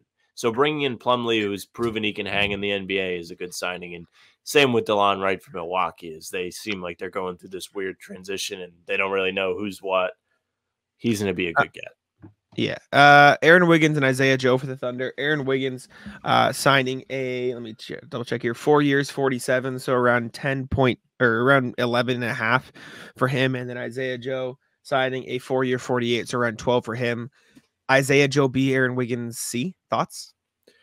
I think that's fair. I think Isaiah Joe is going to be a contributing piece for them as they push to win a championship because he's just such a great shooter. Wiggins, keeping him around keeps your continuity with your team. It keeps your depth in place. It gives you a chance to keep him feeling comfortable within the team and potentially taking a step up like we've seen guys on the Celtics do. Sam Hauser, Peyton Pritchard stepping up in big moments, even though when Peyton Pritchard signed that contract extension, people around the league probably weren't like, holy shit, great signing. But it's going to be important as the years go on. So both those guys are going to play a key role in OKC. I appreciate both signings. And should you decide you need to make a trade, those are both salaries you can get off of and including trade to make filler gaps work. Yeah, they're fine. Isaiah Joe played a big role in the playoffs. Easy as pie is what I was going to say. Drew Eubanks signing a 2-year, $10 million deal with the Jazz. D, I don't know, like why? Like, sure, I guess Drew Eubanks is fine. The Jazz signing anybody over the age of 25 doesn't make sense to me. Like, what do you know what I'm saying? You have to feel the team. I don't know. It's weird. Same thing. Aaron Holiday, 2 year. He played defense for them at least. Like he gave him something. Like you have Walker Kessler, you have so many other guys you want to develop in Utah. At least Aaron Holiday, like the Rockets have a direction. They picked it. 2 years, $10 million for Aaron Holiday.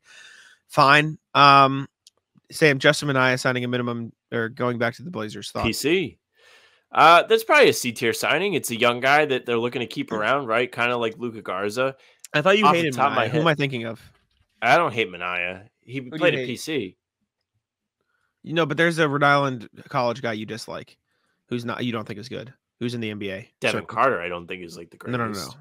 Maine Celtics. Was he in the Maine? Like he got. AJ Reeves. That's who I'm thinking of. Yeah. Yeah, Minaya's fine. Like, okay, I think he played a decent season for Portland last year, and they're smart to bring him back. He averaged. He didn't actually. Well, he didn't. He was bad. He played 34 games, 2 points, 1.5 rebounds, 29.7 from the field, 24.5 from three. Maybe it was the G League that he had like maybe a decent I don't season. know. I remember seeing something that he was playing okay. G League Justin Minaya. Let me see. G League Justin Minaya averaged, if real GM loads. Let's see. 9 games, 16 points, 50% from the field, 35 from three. Yeah, pretty good. Not bad at all. Still young, plays defense. Like that's why he was like a draft prospect, is he was a really good defender in the Big East. All right. Let's see. Let's get through some of this other free agency stuff. What else? James Harden goes back to the Clippers on a 2-year, $70 million deal. It's actually not that bad. It's actually an A tier. Pretty good. Yeah, that's A tier. Just because you can get off of it, you had to do it. You traded for him. And realistically, 35 is not that bad for James Harden at this stage in his career. White. Yeah, Derrick White's making 31. Dejounte Murray's making 30. James Harden, for as much of the shit as like that's happened in the past few years, he's been a great player. He's really good in LA. So I think that's a really good value for them. So shout out. Nick Batum signing a 2-year deal to return to the Clippers. C tier. I'll put it right with Derrick Jones Jr. Like, I guess, like, sure, Pretty you're funny. just filling out role players, but yeah, he's just going back and forth and back and forth. Him and Paul George and Harden, like the Sixers Clippers pipeline. I guess, sure.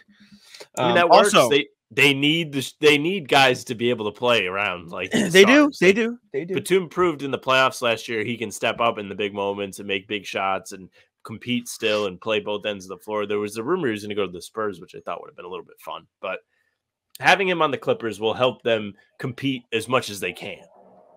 Mm-hmm. Yes. Next, Kevin Love going back to the Heat, 2 years, $8 million for a season. Sure. C, fine. B, maybe. C, C. like It's whatever. C. We're filling up the C tier. A lot of average signings. Kelly Oubre, 2 years, 16 mil, 8 a year, going back to Philly. B or A, one of them. That's a big key. I'll go A. He's really good. That's a cheap deal. And also, who did I make the bet with? Who owes me $100? Who is it? Own up. Is it Bobby? Who got more money in free agency? Tobias Harris or Kelly Oubre? Own up. Did I make the bet? No, somebody in the chat. I think it was Michael Hilly. Was it Jared? Who was it? One of you. I told you. I was like, I hope that I didn't make the bet. Somebody bet me that Kelly Oubre would get more money in free agency than Tobias Harris. Jack's trip to Vegas getting a little bump. I'm watching. Jack, you take that to roulette. It becomes $200. Shut the fuck up. Yeah, Kelly Oubre, phenomenal value for him. He's probably like with the way he played last year, like I came around. I was wrong. He was a more impactful player than Tobias Harris. I said it at the moment. I was wrong. Probably could have got 15, 17 mil. Like he got a bike accident. Damn good season. Yeah, 8 mil a season for Kelly Oubre is great value for a Sixers team that has probably can roll out a starting lineup that looks like Tyrese Maxey, Kelly Oubre, Paul George, somebody, and then Joel Embiid. Like that's a damn good team. They're gonna be in a good spot. Like that's really, really good. Shout out. Again, said it with the Gordon thing. Like this plays into it too. Like you need the other guys to be serviceable players. Like look at Phoenix last year. They sucked so bad they couldn't find any. Ironically enough, Gordon was on that team, but they sucked so much and they really underachieved because outside of the top guys, not that they fit well together, but they really didn't have a lot of support. You need that. If that's like the new quality thing that really sets teams apart. It's not about the stars as much anymore. It is, but it's not. You have to be able to have the other guys that fit well. And Oubre clearly fit well in Philly last year. That's why he made such big strides and he generated so much buzz at the early part of the season because everyone was like, holy shit, nobody thought this would happen. Sorry, the Knicks are tweeting about the Isaiah Hartenstein signing. Miles McBride the team tweeted, account? Oh, like the players. No, the players. Miles McBride tweeted, another black man paid. Love to see it. And then Josh Hart tweeted, you're dead to me, Zay. Never liked you anyways, but congrats on the bag. Awesome. Anyways, next thing. D'Anthony Melton signing I believe 1 year, $12.8 million deal with the Warriors. This is going to be their MLE signing, I think, because they let Clay walk and waived Chris Paul. Good player, fits all right. A little bit weird. Probably B. Fine. I think he's a B. He's a good player. He plays good defense. Player. He shoots threes. He's going to fit into that offense. Mm-hmm. Yeah. Like if you're the Warriors and you're trying to compete as much as you can, these are the kind of players you have to bring in. Steph is still Steph. He's still going to be good. You have to think about what's going to happen with Pods this year. Is he going to take a step up? He really had a great rookie season. And then, you going to get anything from Draymond? Maybe. Who knows? Maybe you knock on the door of the play-in again. Yeah. Next one, Andre Drummond going back to Philly on a 2-year, $10 million deal. D tier. What? He already was in Philly, and it really didn't work. It did work. He was a good backup center for him. He's like one of the best backup centers Embiid has had. He's a good backup center, but I don't know. I just kind of put him in that DeAndre Jordan tier. Not so much that he doesn't play. Not even close. Not even close. Well, I don't know. I guess maybe he's C then, because with Embiid, you're actually going to need that guy to eat minutes. It's not like he's just going to be sitting there for the entire time and then play 5 minutes. He averaged 6 points and 9 rebounds and 1 steal a game in 18 minutes for Philly when he played for them. I think that's a B tier. I think that's a what good year signing. was that? 21-22. So a couple years ago. 21-22. And he spent 2 years in Chicago playing 13 minutes and 17 minutes, averaging 6 and 6 and 8 and 9. Who did Philly lose to that year in the playoffs? He wasn't on the 22. team. He got traded to Brooklyn in the James Harden trade that year, so he wasn't on the team. Like That's he right. was only signed. traded. He was only traded because he needed to be traded. Okay. I'll meet you in the middle at C tier. I think it's a good signing for Philly. Though. You get a quality backup center for $5 million a season, which is not a lot of money at all. You get somebody who can fill in the gaps at the backup center spot. Like you get a little bit of insurance. I like it a lot. I'm a fan. I think Andre Drummond's still a quality player. If you put him on the right team. Next one, Chris Paul signing a 1-year deal with the San Antonio Spurs. I think this is really fun. Like I really think this is a really I think it's fun really too. Where do you rank it?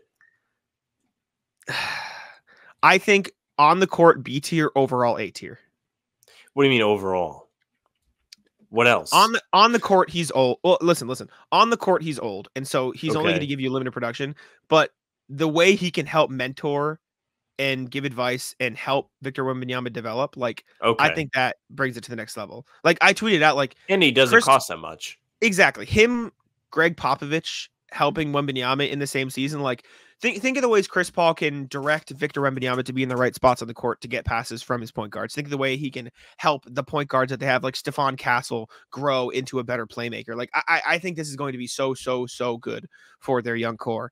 You can put him at DA. So I really like the signing for the Spurs. I mean, I don't know how much Chris Paul has left to offer as a player. Like, I think he's still a good passer. I don't know if he's going to be a real scoring option for San Antonio. 11 million, by the way. 1 year, 11 mil. Which is good. Yes. But, like, if San Antonio has some of these younger guys that aren't Wemby take a step up, like, they could be a competitive team for a play-in spot, depending on how much Wemby is ready to go. Like, you have Chris Paul who can actually get the ball to him. Wemby really didn't get that involved in the offense until they stopped running Sohan at point guard. Yeah, until once they stopped fucking around, then he kind of got good. So yes, this is a way to get Wemby involved and help him be better. So yeah, I think it's a quality signing and it's important. There's a reason they did it. For what it's worth, he might not have a ton left in the tank, but it's not like he was bad last year. 58 games, 9 points, 4 rebounds, 7 assists on 44-37 splits. Like, still fine. And I mean, realistically, if you want to cover up Chris Paul's defensive deficiencies at this point, Wembanyama is a pretty good guy to do it. Good and for if Wemby's you want stats. Exactly. And if you want to maximize the playmaking and skills Chris Paul has left, having a 7'5" freak is probably a good way to do it. Like I think he's end of career Rondo at this point, stat wise. Yes. Play style wise, he's still going to be Chris Paul running pick and rolls and taking the mid range pull ups. But like you said, separate the name from the stats, and it's like I don't know how much of a scorer he's going to be, but the bonus is he doesn't really have to do that. He just has to get the ball to Wemby.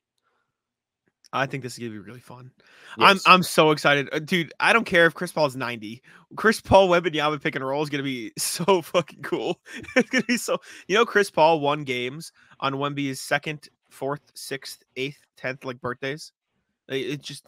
That was crazy. Najee Marshall signing with the Mavericks, 3 years, $27 million, 9 a season. Reportedly, this happened after it was clear Derrick Jones wouldn't be re-signed because he switched agents and made it weird, whatever. Fine signing. I feel like this is a bit of a chance that Najee Marshall can play the same role. I think he's probably a bit of a better defensive fit for as good as Derrick Jones was. Derrick Jones is small, so he'll get pushed around a little bit by the bigger guys. Najee Marshall's a little bit taller, or at the very least the same height, and I think he weighs a little bit more. He's 6'7", 220. Derrick Jones Jr. watch me look, and he's the same, is listed at 6'5", 210. So you get a little bit more size, a little bit better 3-point shooting. I like the fit. What do you think? So to me, Derrick Jones and Marshall had very similar seasons in perspective of like what their career is, where Najee Marshall shot 39% from the field on 3 attempts a game.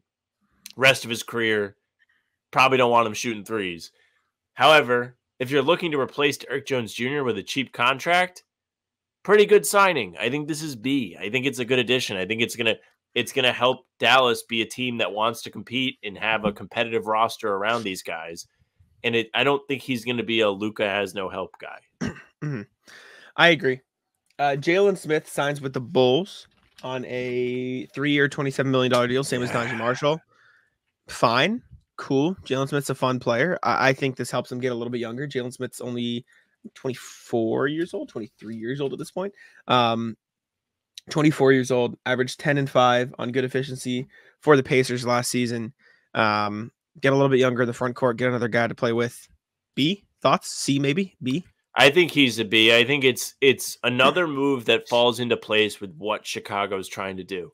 You hated the Giddey trade. I understood why you hated it, but I also had a reason for liking it, and that was just because, okay, like they're taking some direction. They're trying to actually take young players in, evaluate them, see what they can get out of them. Jalen Smith is someone in Indiana who was drafted pretty high by Phoenix, came over to Indiana, and hasn't seen a ton of burn, but when he's gotten out there, he shoots pretty efficiently and plays decent ball.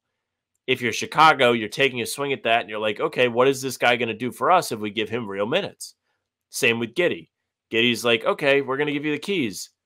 What are you going to do with it? So this is a big window signing. It could end up being a D tier very well. Yeah, I agree. I think it's a good chance, though, for Chicago. Like you said, Max Christie signing a 4-year, $32 million deal with the Lakers. Kind of weird. I'd put it in the C tier. You can see the vision for him being a good player, and at the very least, you have a more expensive trade chip now. But, like, to throw $8 million, I guess you can just re-sign your own players so you can pay whatever, but just seemed a bit weird and a bit of an overpay for a guy like Max Christie. But I guess he's coming off his rookie season? So he was a second-round pick last year? I think 2 years. Yeah, he's been in the league for two years now. Yeah. Okay. And he shot okay on very, very, very low volume. Didn't shoot that well in the G League, which might be a red flag. Just awkward. Seems like a bit of an overpay, but a bit weird. Yeah, he's probably not as good as Peyton Pritchard, but if you think you have something in him, paying him for this length isn't that bad of an idea, and $8 million is basically nothing now. So it is probably a C tier signing. It doesn't really move anything. Yeah. Royce O'Neal signing a deal with the Suns, 4 years, 44 going back. B tier, get a good guy back. 11 million is good contract for him. Had to do it. How full that really? C tier is. No, I think 11 million for Royce O'Neal is a really good deal, especially considering. No, I do too. I'm just teasing. C tier is getting full. We can go to 2 rows though, so we can fit more guys. They had to do this because there is not a lot of room. I mean, not a lot of help around their big three. And it's one of the reasons why they struggled last year. Now, I know Royce O'Neal was part of the team that got swept by the Wolves and things didn't end quite the way that they had hoped. But bringing him back for some continuity, already played with Durant in Brooklyn, like there's a little bit of positivity going into this. Yeah. I don't know, just weird. Bol going back to the Suns on a 1-year minimum. C, fine. Like, I don't hate it. I'm over Bol. You want to put a D? No, you can put him at C, but I'm over it. I am too. I think he's just whatever. Pascal Siakam going back to the Pacers on a 4-year max. S tier. S tier. I was going to say A, but we can. If you're the Pacers, you got to think of it like this: like, how many Pascal Siakams do you have the opportunity to pay and have them actually play for you? You know what I'm saying? Like, you have to. You gave up players and picks in the trade. Like, gotta keep them. Got to keep him. Had a good run to the conference finals. You have to build off that. That's one of your pillars. He had a good playoff run. Like, absolutely, you pay him. No brainer. I know he's on the older side now, but still. Yeah. Okay. S is fine. Yeah, I don't know. I feel like that's on par with the Anunoby signing for me, which we put A tier. Like, that's the only. Like, that's why I was thinking, okay, put him down there. But I guess he's you Pacers. You're getting a big guy in a small market. It's fine. Nick Claxton, 4 years, 100 mil, 25 a season to stay in Brooklyn. C, like it's fine. That's a lot of money for Nick Claxton in my eyes. Like, I think Nick Claxton's a fine player. I think you can trade it eventually. But like, why re-sign him for that much? Why not trade him? Like, so I guess you trade him now. That's because they're openly saying we're gonna fire sale our team. But true. Hey, Nick Claxton will pay you. I don't know what the market was for Nick Claxton. Maybe they paid him a little extra than he would have got out there. And then we'll just get assets back when you want to leave instead of letting you leave for nothing. So it's true. C tier is probably the nice place to start, but low key could end up being a B tier depending what the trade package they get for him looks like. But C tier is very fair right now. Definitely. Patrick Williams going back to the Bulls on a 5 year, 90 million. 5 years, 90 mil, 18 a year. Fair. 18 mil for Patrick Williams is fine at his age and with the potential. he did get hurt last year, and he was playing pretty well before he got hurt. Finally finding a groove a little bit, but he was only averaging 10, 4, and 1.5, but he was shooting 40% from 3. He's only 22, going to be 23 by the time the next year starts. If you want to build around Josh Giddey, Kobe White, Ayat Asunu, Patrick Williams, Jalen Smith, like you can see it a little bit. I think overall it's a C, but considering how young he is and the fact that they have to like Siakam, like you have to, I'll put a B. I think it's fine. I think he was looking for at the start of last year like a 25 mil, and so bring him down to 18. Like I don't know. I think 18 million is a fine contract for. It's a lot of years at that rate too, which is good for Chicago. Paying a young guy that rate for that long, sure, it could hurt you, but it feels like in more scenarios, it's going to help you, and it's going to end up being a value contract. I think that's a fair assessment of it. It's just a question of whether or not he can actually stay healthy. Yeah, it's got to stay on the court. Malik Monk re-signing with the Kings. This was way earlier, but a 4-year, $77 million deal for him. That's S tier, bro. 4 years, $77 million is great value for the production you got from Malik Monk. I think he probably could have gotten more on the open market. He's getting paid under $20 million a year. He's a great player, great scoring punch. Like that's really, really good value for a Kings team that needs all the talent they can keep around. Yeah, I don't disagree. I think he's somebody that has played really well in Sacramento. It's a great signing for Malik Monk too, so he can continue to be the best Malik Monk that he can be. Yeah, still only 26. Still only 26. And he's going to be important for the Kings going forward if they hope to stay relevant and compete. Yes. The Devin Carter addition, it doesn't make me scratch my head with him. I know they got rid of Davion Mitchell, but I do wonder if there's going to be a little bit of a minutes, not battle, but a little bit of minutes like eating away to get Devin Carter out there and see what you can get from him. Yeah. Manuel quickly. 5 years, 175, $35 million a season for Quick Dog. I made that up. I don't know if that's a thing. You kind of have to because you're the Raptors. D tier. Yep. I think this sucks. Dude, I love Quickly. I think Quickly's really good. I think Quickly, RJ Barrett, Scotty Barnes, Grady Dick, like I think they genuinely are building a really, really good young team up there. That is way too much money for Emmanuel Quickly. Like maybe he progresses, and I think he's an underrated defender. Like I can see the pathway for him becoming a Derrick White type, but he's not right now, and it's just awkward. It's just that's a lot of money for Emmanuel Quickly, who's still young. All this stuff has potential. That seems like a crazy overpay for me. Yeah, dude. Like I'd be happy with like 26, 20, like 25. You know, it's $35 million a year. It's crazy. So we talked about this at the beginning of the tier list, and if you've stuck with us through the whole thing, respect. The difference between overpaying somebody when you already have the team is different than overpaying someone as you're trying to build the team. Like this is not. To me, it's just not a building block for a great team. It's probably a building block for an okay team. Like maybe it's C tier because he's still young, and I do believe in his potential. But it's just so much money. I'm leaving it in D. That's a lot of money. Like you paid Scotty Barnes, now you've paid him. That's a lot of your cap money. How are you going to get more players in there? Your team is not ready to be paying guys like this yet. It's just not. Yeah, that's a lot. Kentavious Caldwell-Pope. Going to the Magic on a 3-year, $66 million deal.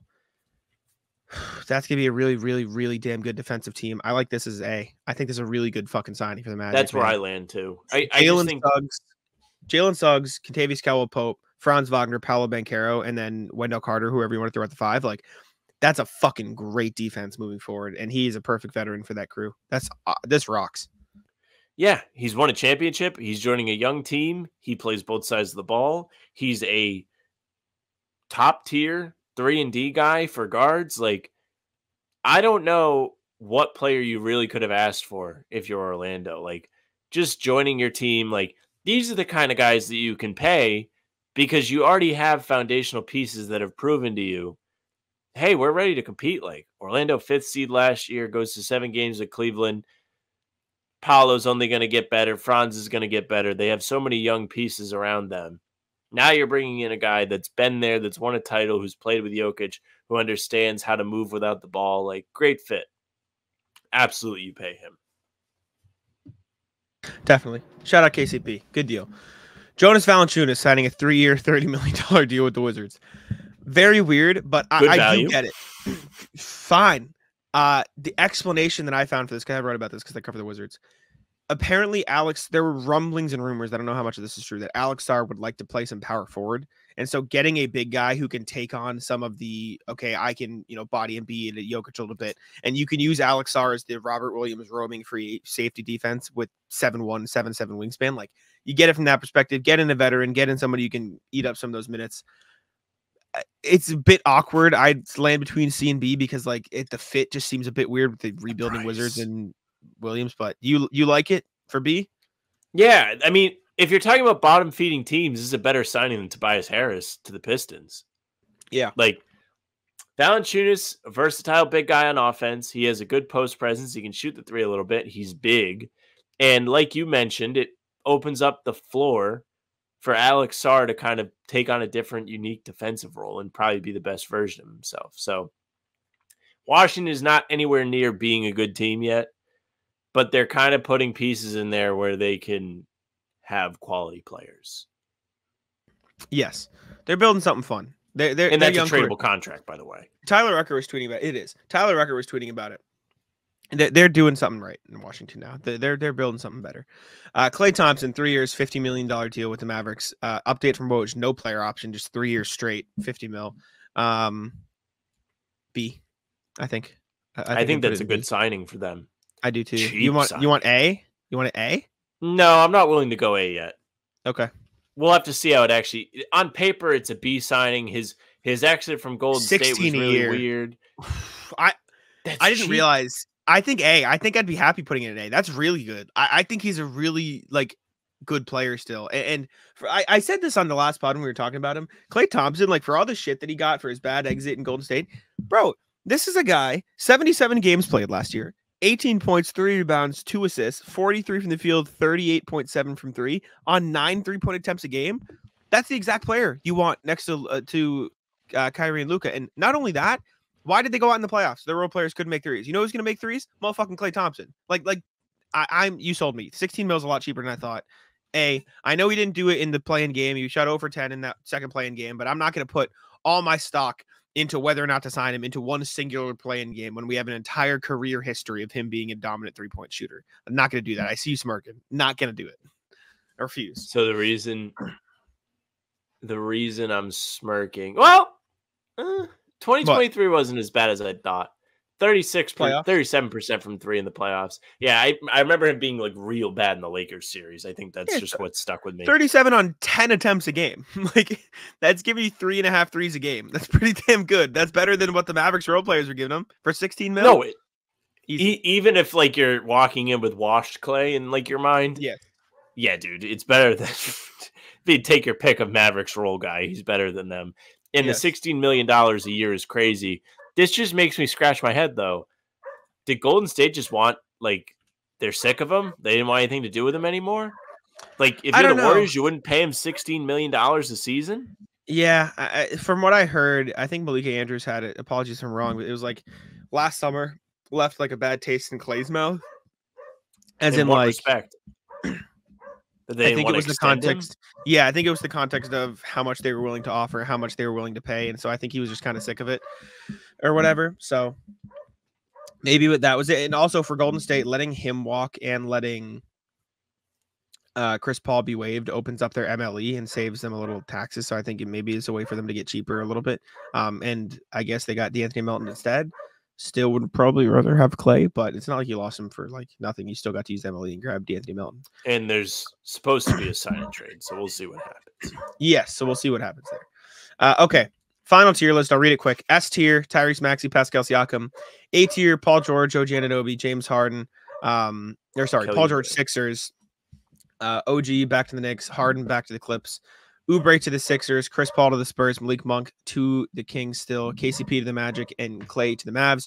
B tier, Patrick Williams to the Bulls, Royce back to the Suns, Isaiah Hartenstein to the Thunder, Obi Toppin to the Pacers back, Eric Gordon to the Sixers, DeLon Wright to the Bucks, Jonas Valanciunas to the Wizards, Isaiah Joe back to the Thunder, D'Anthony Melton back to the Warriors, Najee Marshall to the Mavs, Jalen Smith to the Bulls. C tier, Claxton Nets, Christie Lakers, Drummond Sixers, Batum Clippers, Derrick Jones Clippers, Bol Suns, Harris Pistons, Love Heat, Garza Wolves, Suns, Plumlee, Isaiah Joe Thunder, Aaron Holiday Rockets, Justin Minaya Blazers, D Tier, DeAndre Jordan Nuggets, Alex Len Kings, Drew Eubanks Jazz, quickly Raptors. No F tier. I don't think there were any F tier, truly. Like I don't think there were any like what the fuck are you doing signings so far. Like most of them were like either bad or not yet. average. Not yet. Yet is the keyword. Yet is in fact the keyword. All right. Good tier list. Let's go to the rest of the NBA section now. That took far longer than I thought, but it was fun. I had a good time. It was worth it. I agree. Dejounte Murray was traded to the Pelicans. We haven't spoken since then because this was over the weekend, and we pre-recorded a day earlier this weekend. Dejounte Murray joins the Pels in exchange for Larry Nance, Dyson Daniels, and 2 first-round picks. I think it's a fine fit for the Pelicans. I think it'll be a fun thing moving forward. Sorry if you hear my dog barking. Don't know what's happening. And the Hawks are rebuilding, so I guess it makes sense for them too. And Larry Nance's wife was less than pleased because he got traded during kids' bedtime and he was pulled away. She tweeted about it. It's very funny. I didn't know that happened. I'll pull it up while you talk. Yeah. This is a really good trade for the Pelicans, I think. I think they are doing that thing where they think they're ready to go to the next level. Zion, when he's actually on the court, has been pretty good. He was a fat shit for half the season last year, and then the in-season tournament final or semifinal happened, and everybody cooked him. And then he got into shape, and he was playing really well. Like, he played well in the playing game against the Lakers, and then he hurt himself. They have really good role players there. They have CJ, who's a veteran presence, who they did not give up. There are a lot of things with New Orleans to be excited about, and adding Dejounte Murray to the fold just makes it even better. So I don't know where they're going to end up ranking. I'm sure we'll do our standings predictions, which mean nothing, closer to the season starting. But they have to be in the mix for the playoffs instead of being in the play-in. It feels like they're in that playoff range. But there are a lot of solid to good teams in the West, so we'll have to discuss them. I can't find the tweet from Larry Nance's wife, but it was effectively just like, getting traded during bedtime is dirty work. You're going to kill me, Griffin. David Griffin. It was very funny. Anyways. Yeah, I like Dejounte Murray. I like it a lot. I think the Pelicans will be in a good spot. Going to be weird to see what they do with Ingram. I think you mentioned that. And the Hawks, like Dyson Daniels, a good player, get a nice defender in there, building with Zachary Ricochet, I guess. Interesting to see what they're going to do with Trae Young. I don't really know. We'll see what's going to happen moving forward, though. It's a weird time, Atlanta, because it feels like they're just kind of tearing it down, which is it's good, but I feel like you got to trade Trae Young to fully tear it down, right? Like you can't just keep him around. Like that's, I don't know, it's awkward. Well, you can because he's how old? I guess like Trae Young age 25, 24, 25. Turns 26 by the time next season starts.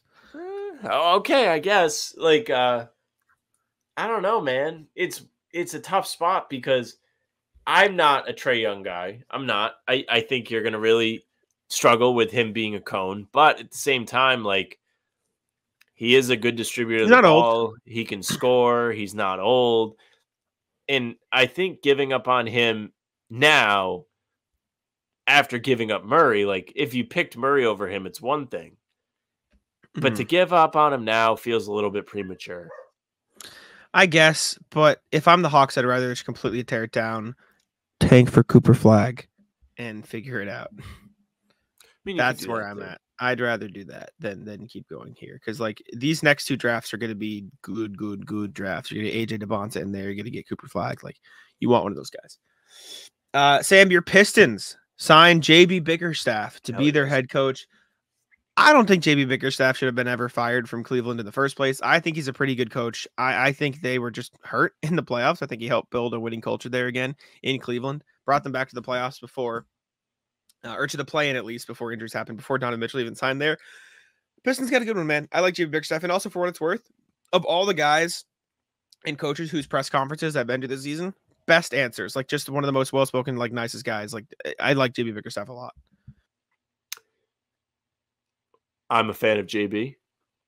I agree with you. Yep. I think JB got the fucking shaft in Cleveland. They were like, hey, your team finally won a playoff series, and then they were all injured in the second round and lost to one of the best teams ever. Fuck you, you're fired. Probably a better fit than Monty. He is somebody that we saw deal with up-and-coming players with the Cavs. Like, He was there through the early stages of Mobley and Garland. And now going to Detroit, he'll have experience with the stage of their rebuild that the Pistons are at, which is essentially forever. But, they're trying to get these young guys to be able to play together and play right and play winning basketball. And bringing Bickerstaff is a good step in that direction. A year ago, I would have told you the same thing about Monty Williams. So what I say really doesn't mean dick. But I do think he got a raw deal in Cleveland, and him landing with the Pistons is good for the Pistons. Definitely. Like I said, I like JB a lot. He's still younger. Like he's still on the younger side too, so this could be a nice building thing. How old is he? JB Bickerstaff. Do you want to guess? How old is JB Bickerstaff? 47. 45. So he's still on the younger side. Not our guy Joe though. He's nowhere close. Joe, what is Joe? 37? 36? 36? Yesterday. That's crazy. Happy birthday, Joe. Happy Shout birthday out from HBTC to you. We wish it was our birthday so we could party too. Hey. Next thing, DeMar DeRozan is going to be leaving the Bulls. Well, he wants to. Yeah, his contract doesn't exactly allow for that, but he's free agent. Is he? Yes, that's the whole thing. His contract doesn't allow for that. In fact, sorry, I just got an update. Joe Cali of the Chicago Sun-Times. Sorry, source told the Sun-Times late Sunday night that Alex Caruso Josh Giddey trade was the final straw in DeRozan's mind for any sort of return. As a 34-year-old will now use his free agency to shop elsewhere. You pasted it onto the sheet. Yeah, I'm gonna be honest with you. I thought it meant trade request. I didn't catch that. I glossed over the free agency thing. I knew all of the rest of this except for that. Yeah, the whole thing is they didn't trade him, and now they're gonna lose him for nothing. Malpractice. Yeah, like you mentioned here, one of the guys LeBron might take a pay cut for, et cetera, et cetera. I love this LeBron pay cut thing, by the way. Why? Because it took him 21 seasons to fucking figure out that the whole no help thing could be solved by fucking taking a pay cut. Okay. Outside of Stephen Curry, name one other max contract player who was taking a pay cut. Did he? Yes. Okay. Name another. It doesn't happen often. I'm telling you right now. I don't think this should be used as fuck this guy. It is fuck this guy. Is it fuck Giannis too because of that? Is it fuck Jokic too because of that? I don't like that. I don't like. Well, no, because the fucking circle jerk crybaby shit around those guys isn't they have no help. LeBron went years and years and years where poor guy has no help. He has no help. He has no help. Take a fucking pay cut. But one max contract player taking that doesn't it's not he doesn't take up the whole max salary with his own thing, his own contract with a max contract. But what I'm saying is if it's no help, fucking take a pay cut. Because what I'm saying is if him taking a pay cut would not significantly help because they still have room to make all these other moves. The point is not LeBron didn't take a pay cut so they couldn't sign guys. The point is they signed the wrong guys. The guys they signed sucked and they didn't put a good team around them. Every single team in the league that has won a championship has a max contract player making max amount of money who didn't take a pay cut, but their teams put the best teams around him. I'm not really saying this about the current Lakers. It's more about years and years and years ago. All you heard was, Cavs don't have enough help. LeBron needs more help. And it was yes, because that logic doesn't make sense though. Your logic doesn't make sense because him taking a pay cut, it's not because he didn't take a pay cut. They didn't have money and they didn't have the means to make better moves and add talent to the team. The one max contract player doesn't take up the entire salary to the point where they can't bring in help. That's not how it works. If Jayson Tatum did have players on those teams, but the thing was still more help. Yeah, because the players they put around him were bad. Kyrie and Kevin Love were bad. More help wasn't the Kyrie Kevin Love years. Maybe it was the post Kyrie when it was just you're right. It was the post Kyrie. So but him taking a pay cut would not have made the difference there because they just signed the wrong players and put shit team around him. I get the complaining and the bitching and whatever. I'm not I don't care for that. I think it's whatever. I'm not disagreeing with you on that, but I don't think LeBron taking a pay cut is the solve of all the problems. That wasn't the problem. They still could have brought in more players. LeBron has more endorsement money than God. He could play for the minimum and be fine.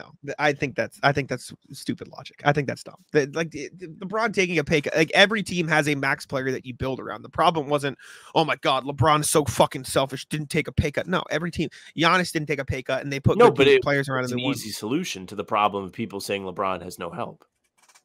Putting all the onus on LeBron is dumb. Like, it's not all the onus, but it's an easy. The way you're phrasing it is all the onus, though. You're saying like all these people, like it's fucking LeBron's fault for not taking a pay cut. Like that's just not how. Well, you're absolutely correct. Like they did not put the right players around with the money that they had, but they could have had more money, and more money could have intrigued better players to come play. That's dumb. No one takes pay cuts. Like so few players take. Pay cuts. I gave you 2 pay cuts right off the top of my head. I know. I'm sorry, and then I changed it to so few players take pay cuts, and also. Steph didn't take a pay cut. They paid him a small salary because his ankle was bad, and then it just ended up being good because he boomed. Like it's not like it didn't take a pay cut. They just were able to pay him less money. LeBron or not, more people should take pay cuts. Sure, they should. In today's league, it doesn't matter as much with the fucking CBA and how no one actually hits free agency. Like, I mean, you can attest to it. Like 6 p.m. yesterday was not what it would have been 10 years ago. Yeah. It happens. Anyways,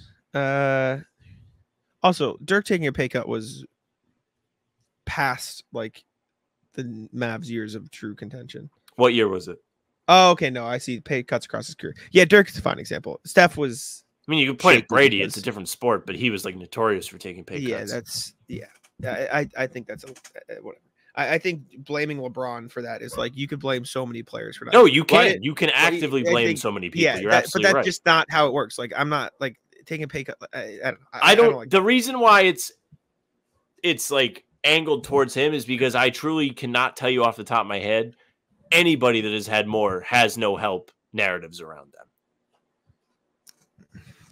He had bad teams around him in Cleveland for years. Like I don't think it's I don't think it's an opinion like thing. Like objectively, he had shit teams around him, and I'm not saying like, oh yeah, fuck LeBron, like whatever. Like he just objectively had really bad teams around him in Cleveland until he left for Miami, and then he had like 2 years of bad teams around him in Cleveland after post Carey, maybe 1 year. That's like the span I'm focusing on. That first stint, nothing to do with him, nothing he could have, and also he wasn't like superstar, like making as much global endorsement money as he is like in that second stint. Like first stint, like still rookie contract extension LeBron, like you do it, you get your money. Like that's the stage where you get your money. But then if it's like, oh, no help. Yes, the team has a responsibility to make better decisions. Like a reason why that 2018 team had no help was because the Kyrie deal didn't really work out the way they'd hoped. Isaiah was hurt, etc. But at the same time, if he was making half the money, they still could have more cap flexibility. Both things can be true. He was making half the money, bro. He was already on a contract. It's not like he was under. When he went back to Cleveland, he could have like signed for not that much or not half the money. He could have. Yeah, he was what 27, 28 at that point in the prime of his career. You're not gonna like that logic. He could have taken a pay cut to sign with the Lakers then. I mean, no one like that's not. But my point is like you're blaming LeBron for this thing. That's just not like people don't do that. Like one person. You gave me one example. Like that's just not a normal. More thing. People should do this. I'm telling you right now, they should do it. And it's not limited to him. And I'm gonna tell you. Not gonna fucking happen. It's just not a thing that's gonna happen because people get it. You got to get their money. You got to set your family up. You got to make as much money as you can because like it is just the best way to lead a good life for you and future generations. It's true. That's it. But then there's also like how much they really need.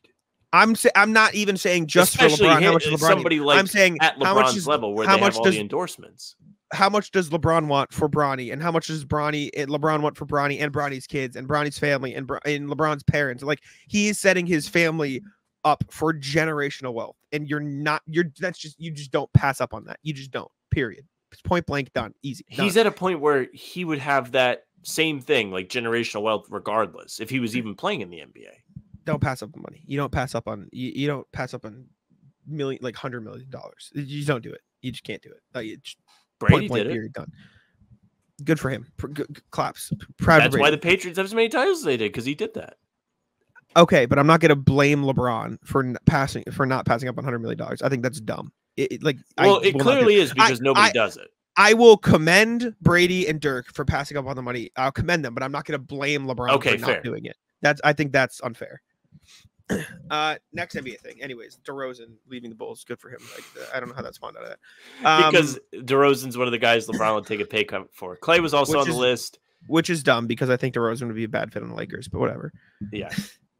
The Jazz are reportedly going to trade Lauri Markkanen. People are expecting it now. If he ends up in OKC, oh boy. Oh boy. Well, because there's a world that could happen. Here's what I'll say about that. I don't disagree. But if he does end up in OKC, I do think there is a little bit of Kristaps in that where he's been on so many poor teams. Like, it's just like, oh, wait, I'm on a really good team. There's going to be a sacrifice. But I don't know if that's going to be the case for everybody that's there. Like, there may end up being a little bit of 2019 Celtics to it. Oh, no because way. all of these guys are so young. I don't think so. Because I think the only guys that might feel that are going to be the guys who are going to be the top 3 options on the team. Shea, J-Dub, Lauri. I guess Chet too, but I don't see that. Like I don't see that at all. Like you think of the way the Celtics. I'd say 25% chance. I don't really see it either. I don't think so. Because like the starting lineup would be what? Like let's assume it was Lou Dort and picks for Lauri Markkanen. It would be Shea, J-Dub, Lauri Markkanen, Chet, Isaiah Hartenstein with Caruso off the bench. That is terrifying. Or unless you wanted to put Chet at the center, bring iHeart off the bench, and start Alex Caruso. That's fine too. You can mix and match and figure it out from there. And then you still have Isaiah Joe, Andrew Wiggins. Like, yeah, like case. I don't even know if it's so much about the bench stuff though. It's like about the shots and like the things that made the Celtics great this season, like the willingness to sacrifice and stuff. I don't doubt that some of that will be with these OKC guys. Like, they seem like a good young group. Like, they seem like they have really good chemistry. They all get along. But at the same time, like, when the outside guys come in and it's like some of the shots have to go to them, does it completely go as smoothly? But I think yes, but there is a chance no. I think the only guy that it would be like that with maybe, and I don't think it would happen, is Lauri. And I think that would just be a case of he would just get his touches as well instead of the Giddey and Dort. Because like Caruso and iHeart don't need offensive touches. That's Correct. Not why you pay those guys. They're low usage. It would just be giving Dorts and Giddey shots in a different way to Lauri Markkanen. Like Lauri Markkanen would probably still get 15 shots, 16, 17 shots a game. And Shea would get his 25 and J-Dub would get his, 18 and Chet would still get his like 13. Then I think they'd be chilling. I'm sure it helps watching the Celtics have just won a championship by sacrificing. So it'll be very easy to point right at them and be like, look, this is what you need to do. Yeah. Outside of that, who else could trade for Lauri Markkanen? I'm trying to think now. Let's see. Let's see. Let me look through. Probably not worth it for the Spurs yet. Feels like there are better things they could get down the line when they think they're ready. Milwaukee. For what? Brooke and picks and young players. And then you run with the Giannis at center thing. You like that, huh? You keep bringing it up. Well, I like it because that's what they reportedly want to do. Like they want to play a more versatile style defense, which would just be Giannis at center. Still think Brook Lopez is a good player. Brook Lopez is a fine player, but if you could trade Brook Lopez for Lauri Markkanen, you do it. Like I would do it. Improve the offense a bit more. Run there, play more versatile defense. Julius Randle for Lauri Markkanen. Do you do it? What is the benefit of that for you if you're the Jazz? Picks. What picks? Whatever picks they have left. I don't know. This isn't updated in the picks that they gave up for Mikal Bridges yet, so I can't see. They gave up a lot of picks. I know they did, but they had a lot of picks. I think the picks I don't know. Off the top of my head, I don't remember which ones they had. I think they can still trade like 2030, 2031. Let me see. Let me look. So they gave up in the trade, they gave up 25, 27, 29, 31. And a swap in 28 and a 25 via the Bucks. That means they will have next year's Detroit pick protected 1 through 13, which could still be whatever down the line. I don't know what the protections that are going to be. They have next year's Washington pick protected 1 through 10. I think both of those could turn into seconds, but they are still really good protected picks. Exactly, but they're protected picks, and I think they are the type of protected picks that turn into seconds if they don't convey eventually. Do you know what I'm saying? So I don't think they're as so it good. Doesn't like eventually convey. It might. Yeah. So like example, that Pistons pick that they own would turn into, if it doesn't convey, the 2025 Pistons pick would turn into first round top 16. It would be top 13 protected in 25, 11 protected in 26, top 9 protected in 27, or else it's a 27 second round pick. So if the Pistons are a just missed the playoffs team or in the play-in by 25 or 26, 27, that'll be a mid first round pick, which still isn't bad. You know what I'm saying? Like, that's still like not a bad pick to have. Like, it's kind of crazy the Pistons traded that pick. They did that in the Christian Wood trade years ago. And the Wizards one, which was traded in the Russell Westbrook trade, is top 10 in 2025, top 8 in 2026, or else it turns into 2 seconds, which still 2 seconds. 2026 one might pay off. 2026. Well, even like if it's not like a 2026 second, 2027 second, those would still be like good second round picks. Which again, not a bad first. So 2 conditional firsts that aren't bad that they could trade for Lauri Markkanen is still what we're talking about here. And then past that, like you mentioned, they probably can't trade anything, but they could trade they could probably trade a 26 swap. They could trade a 28 swap, like trade swap still. And so you could still got stuff for Lauri Markkanen if you're the Knicks. And also Miles McBride if you really want to like dish stuff out. Sure. Who else? So Who else can get Lauri? Cavs, bring him back. Run it back with Lauri Markkanen. Awful at the end of his thing with the Cavs. I'll never forget watching that playing game, rooting for Brooklyn real hard because rooting for Brooklyn, and he was brutal in that game. I don't think Philly could anymore. Orlando Pacers. If you're Indy, do you do it? I feel like you'd have to give up quite a bit, though. Like a lot of your rotation guys. I wonder if how long. If you're going to do it, you have to do it now, so you can still have free agency. I wonder how long they have to wait to trade Toppin. Not that they extended him. 60 days, 30 days. So like if you trade Toppin and like whatever first you can give up, still not bad. Then you can roll out Lauri at the 3. Do the Raptors go all in on mediocrity? The Heat. He could, unfortunately. Get sunburned. Well, I mean, you could trade Terry Rozier and picks, whatever you have left. That wouldn't be bad. Western Conference. Do the Warriors go after him? They could. I think that's my favorite. Could. Holy fuck, is it raining? That's not bad. Yeah. Past that, I'm just looking through here. Let's see. If you're the Pistons, do you go after it? If you're the Hornets, do you say, hey, we want to make a little bit Hornets of a jump? might almost be there. He feels a little redundant with Brandon Miller, though. Like, I feel like you want to. I don't think so at all. Well, I just think you want to have Brandon Miller have as much opportunity to grow yet before you start making any trades. Like, you want him to establish himself before you start throwing in other players. Sure, but I think you're undervaluing Lauri's ability as a primary off-ball catch and shoot guy who can also handle the ball. Like right now in Utah, he is I have the ball a lot, I'm making plays, but like he's an elite 3-point shooter who can also post up. I think he's gonna get a lot. If he's on a really good team, I think he's gonna get most of his time off the ball. And I'm not saying the Hornets are there yet, but if you're the Hornets, you can still prioritize giving the ball to LaMelo Ball and Brandon Miller, and then just having Lauri play a primary off-ball role while he can also handle it and do some stuff. Well, that's where like I worry with this, right? Because I agree with you. I think he would really be a great fit on a really good team. Even though I was like, I'm worried about OKC. But with a team like Charlotte, he may get there too soon where they're like, but like he's an all-star level guy. Like we have to get him involved in our offense. And like Brandon Miller might suffer from that where he should be getting more freedom and his green light may diminish a bit. And there may be weird like growing pains with that. I don't know if you want to risk that yet. Like maybe they're rumored to be bringing in Josh Green. Like I think they're doing the right things right now where they're kind of bringing in guys that are all on the younger side. Like the Grant addition was pretty good for them after the deadline. When LaMelo's healthy, he'll play well with Brandon Miller as his second guy. And then the rest of these guys can kind of fill in. I think once they're ready, adding a Markkanen type will be good, but I don't know if it's the right thing yet. Probably. You don't want to stunt growth. All right, hear me out. I'm going to be wild for a second. How much better or worse do you get if you trade Michael Porter Jr. for Lauri Markkanen and Jordan Clarkson? I think if you're Denver, it's not the worst thing in the world because they really don't like the MPJ contract, the fan base. They think it's a bad contract. They think the production you get from him really isn't worth it.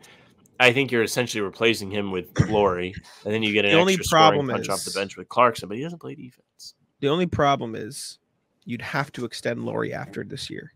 And they have not shown a willingness to do that yet. So that's scary. Thunder, we talked about. Clippers. I don't know what picks they have to give up. But I wouldn't. I don't think they have a lot of picks. I wouldn't be shocked if the Clippers were in on it, just because I feel like they're really desperate to stay afloat. Mm-hmm. But I don't really know what the trade would look like. I don't know what they don't really have much to trade. Right. I don't know like what Utah would get back that's worth it that the Clippers would be willing to give up, where it would still make sense for them to make this trade. Yeah, because you can't gut the supporting cast too much, or it doesn't make sense. Well, you could do like Norman Powell and whatever picks and seconds you have, but I just don't think they have enough to entice you. Like there's 1-to-1 because Lauri only makes 18 mil, so it's not like he makes an obscene amount of money that you have to combine for it. If you're Dallas, you're really wishing you held on to Tim Hardaway Jr. a little longer here. Would you? I don't think they would trade PJ Washington right away, but you could do that, and that would be funny. Somebody put out that you know the meme of like the hey guys, like I'm really trying to help. Mm-hmm. It's Luka, guys, we're down 15, please lock in and help. It's Kyrie saying hella with like all the emojis, and then it's Clay just showing off his 4 rings. I got a good one for you. Kings. Yeah, it makes sense. Like they Harrison do have Barnes and all the picks. Yeah, that would be an upgrade. And it makes sense because like the De'Aaron Fox future seems a little cloudy right now. It feels like they have to take a step in the right direction if he's going to stay. There could be some desperation there. I have a better one for you. Spurs. Didn't I say Spurs? Maybe, but I didn't hear you. Keldon Johnson and picks gets you there. Easy, done. I don't disagree, but it's just like another one of those. Do you want to wait and see what your young guys do, and then take a swing later down the line when everyone's more ready to play? Mm-hmm. Yeah, I feel like I just got Jameson, where like I told you an idea, you told me no, that sucks, and then we came back. What about this? I don't think you said it sucks, but you don't remember it. No, I didn't. Maybe I didn't say it. Comments, say if I said it. Yeah, let me know if I'm getting gaslit. I definitely thought it. Did I getting gaslit? No, think about that though. Like next year, it's obviously short term because Chris Paul is like a short term solution. But like you could roll out Chris Paul, Stephon Castle, Devin Vassell, Lauri Markkanen, Victor Wembanyama. That might be a playing team in the Western Conference. Like that's fucking really, really good. Like, and Lauri Markkanen is like only 27. It's not like he's like 90. Like he's still up there. He's still there. Rockets. Do they swing? The Rockets are starting to become a trade team because it feels like they have too many guys. Ooh. At the same level. Does Memphis swing? Bro, I can see it. I'm laughing because I think we're just gonna go. Oh, does every single that's the team? Thing because he makes go to every team. He makes little enough money where it could make sense for plenty of teams. You know what I'm saying? How much he make? 18 million. 18, yeah. Celtics literally cannot do it. Because of the second apron, you can't aggregate players in trades. Shut the fuck up. I know Jake Eisenberg earlier in the season said he would trade Drew Holiday in a deal for Lauri Markkanen, or at some point did that, and I thought he was insane. I wouldn't either. Last one, weirdest one, Portland. I don't think they're ready yet. They don't have a direction. I don't think yet. so either, but they have shown that they are willing to buy, which is odd, but well, they bought an Avdia who's like still kind of a project. Like Lauri feels like he's like 3 years removed from that. Yeah, I suppose. How old's Avdia? He's only 22, but I'm just saying like he had a phenomenal end of the season last year, and last year he averaged 15, 7, and 4 on 50-37 splits. Like he is damn good player. No, right now. They bought it a good time, but like Markkanen is how old? 23, 27. Right. So like the gap, like I know. Yeah. Denny is more on par with what they're trying to do. Like if that happened and he went to Portland, it would be a very Chicago Bulls move. Yeah. All right. Ratless time. We're almost, Jesus Christ, 2 hours in. Okay, Ratless. This is what we call a podcast. This is insane. Okay. I don't what think do we you got? wasted any of our minutes, though. Maybe We LeBron stuff, but besides LeBron that, might have been a waste of time, but that's okay. Jesus Christ. All right. What do you got? we spent almost an hour on the free agency recap, by the way. 51 free agency is minutes. important. It's like an event. No, it was crazy though, and there's still more to go. Like there's still some pieces that need to. Yeah, no. Free agency is like a good use of our time. We're gonna jump off this podcast, and the Celtics are gonna sign someone. That's okay. Free video. I'm gonna say Rat List, my basketball friends yesterday. You know, they were like, "Hey, you guys want to run at 10:30?" One person showed up. That's fucked. Got to play good one-on-one, got good work because I haven't been playing a lot of basketball lately. I'm probably not going to play today because it's pouring out. I just don't feel like going out in that, so I'll probably just settle for Xbox. But I would like to go. Probably won't. But yeah, everybody was like, "Oh yeah, you guys down?" Everybody was down. Then it rolls around. Nobody wants to play ball. Nobody's down. Fucking losers. That's Rat tough. fucks. I'll route list myself. So on Saturday, my friends and I did a case race, which is you did a case race? Yes. I poorly did not carry my weight. Is this why you didn't want to tell me what you were doing? Well, you didn't not want to tell me what you were doing on Saturday, but you did mention what you guys were all doing. Oh no. Yeah, no, we did case race. We bought a 30 pack. Okay. There were 5 of us. So we all had to drink 6 to keep the pace because we wanted to do sub 30. Okay. Spoiler alert, 37.59. Not ideal. I only did 5, did not carry my weight. Poor showing from me. But I'm getting through there. Also, failure was we went out the night before too. So my stomach was just already full and it just never cleared. And we did it at 2 p.m. So this was less than we got home at 3. So this was less than 12 hours after I was just drinking. Woke up, dude. You're having this for breakfast. I know. And so I'm drinking, whatever. I'm finishing my 4th one. And there's a little bit left at the bottom. And I just take it all in one go. But I got all foam. And I look at Danny. I'm like, not staying down. Just bang. It's just all goes in the toilet. And it is all foam. All foam. Threw up, disaster. I did drink one more after that, so I rallied. I got back in there for the team. You got to do it. But yeah, poor showing. Need to be better in the future. Going out the night before was not the way to maximize our time in that. 37.59, not ideal. Definitely not ideal. I don't know if I've done this with you before. Powerade, not number one thing to throw up that's a good experience. Milkshake. Yeah. If you throw up a milkshake, it's just like you're having the milkshake and it's still not cold. bad. Not bad. Worst beer, thing. Never drank beer, so I can't really tell you Well, it was mostly foam. Mostly foam. Worst throw up experience I had was a couple months ago maybe. I was drinking rum and cokes all night, and they came up. I don't know how to phrase this. I've never made myself throw up because I can't do it, whatever. But when this is so gross. If you made, you're 2 hours hear in. This? Thunder? The rain? No. If you're 2 hours in, you're here because you love us. So I'm gonna tell you the story anyways. It's true. That's true. Right. I when I do it, it's forceful is a hilarious word to use, but I've got to really work to get it to whatever. I threw up so hard after this rum and cokes I was drinking, which was not only gross, I couldn't see out of one eye for 2 minutes, 3 minutes. No. And you laugh, but I was sitting there at 5 a.m. 5 in the morning. I was like, what the hell? I'm sitting here like this, couldn't opening one eye, closing the other. And I couldn't see out of my left eye. I genuinely could not see. And I was to the point where I was terrified. I was like, am I just blind now? What is happening? It came back eventually, but I also have a problem with my left eye. I don't think it perceives light the same way. I don't know how to explain it. I'll wake up in the middle of the night and I'll look to just look around my room and I'll look through my right eye and I can see shapes and stuff, and I'll look through my left eye and I just can't see anything.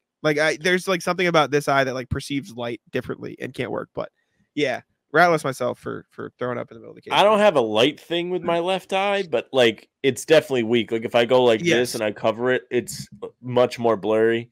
It's hard. I can't read as fine and everything. Oh, I should probably wear glasses. Probably should. But yeah, You ever?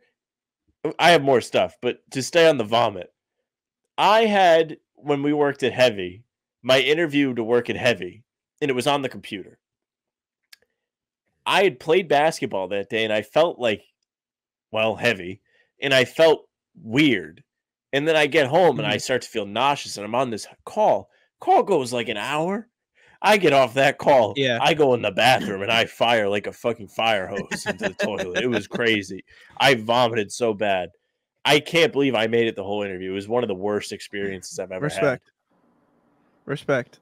Made it. Rat list. People at the drive-in that 1 have their lights on, 2 have the backs of their trunk like up in the air to where it's slightly blocking the screen. Yeah. So I went to the drive-in on Friday. Fun time. Love going to the drive-in. What'd you see? Inside Out 2. Inside Out 2, by the way, have not seen the first one. I enjoyed the movie. I don't know what the cast is. Whoever plays Anger, Bill Burr would be the perfect person to play Anger. I've heard Inside Out 2 is fucking like really, really good. It's a good movie. No, I thought it was good. Like good on all facets. Like not even that it's a kid, like for a kid's movie. Like, no, I thought it was good. That was a good movie. Let me see who plays Anger. Let me find it. Curious. Anger is Lewis Black. Okay. I'm telling you right now. Bill Burr. Bill Burr would be the best. Oh, I didn't know Phyllis from The Office is in it. She's Sadness, right? Oh my God. I knew I recognized that. Yeah. I didn't. Amy Poehler's Joy. It's always weird to me to see voice actors because I just don't know. Oh, Ayo Edebiri from The Bear is Envy. That I didn't know. Sydney from The Bear. I haven't seen The Bear. Oh, I thought you had. Anyway, sorry. Continue. Sorry, my bad. Continue.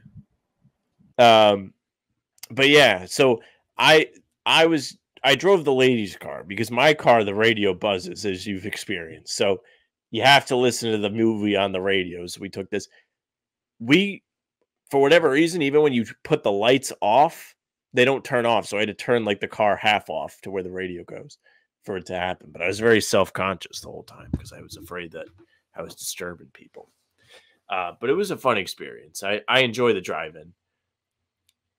But yeah, I don't have anything else to add on that. Nothing to really complain about too much. It was a fun activity. Fair rat list. I will rat list my calf.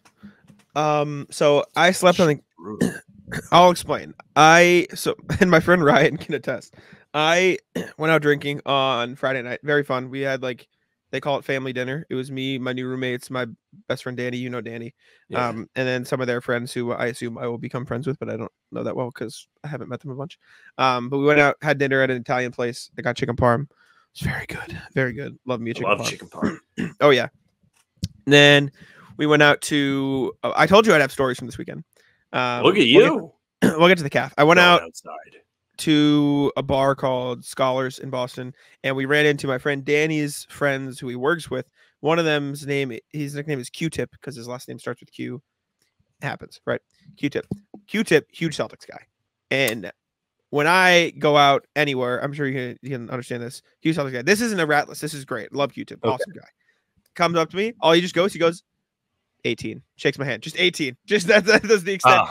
Every time he came up to me the whole night, he just goes, hey, 18. Shakes my hand like that. That was the whole thing, which was great. It was awesome. Shout out Q-Tip. He's a beast. Then after we're there for a little while, it's fun time. Good time hanging out. Went to karaoke bar. Good. I didn't sing anything. I went up on stage when all the guys went up. We sang I Want It That Way. Fun time. Vibes for the fellas. Good time.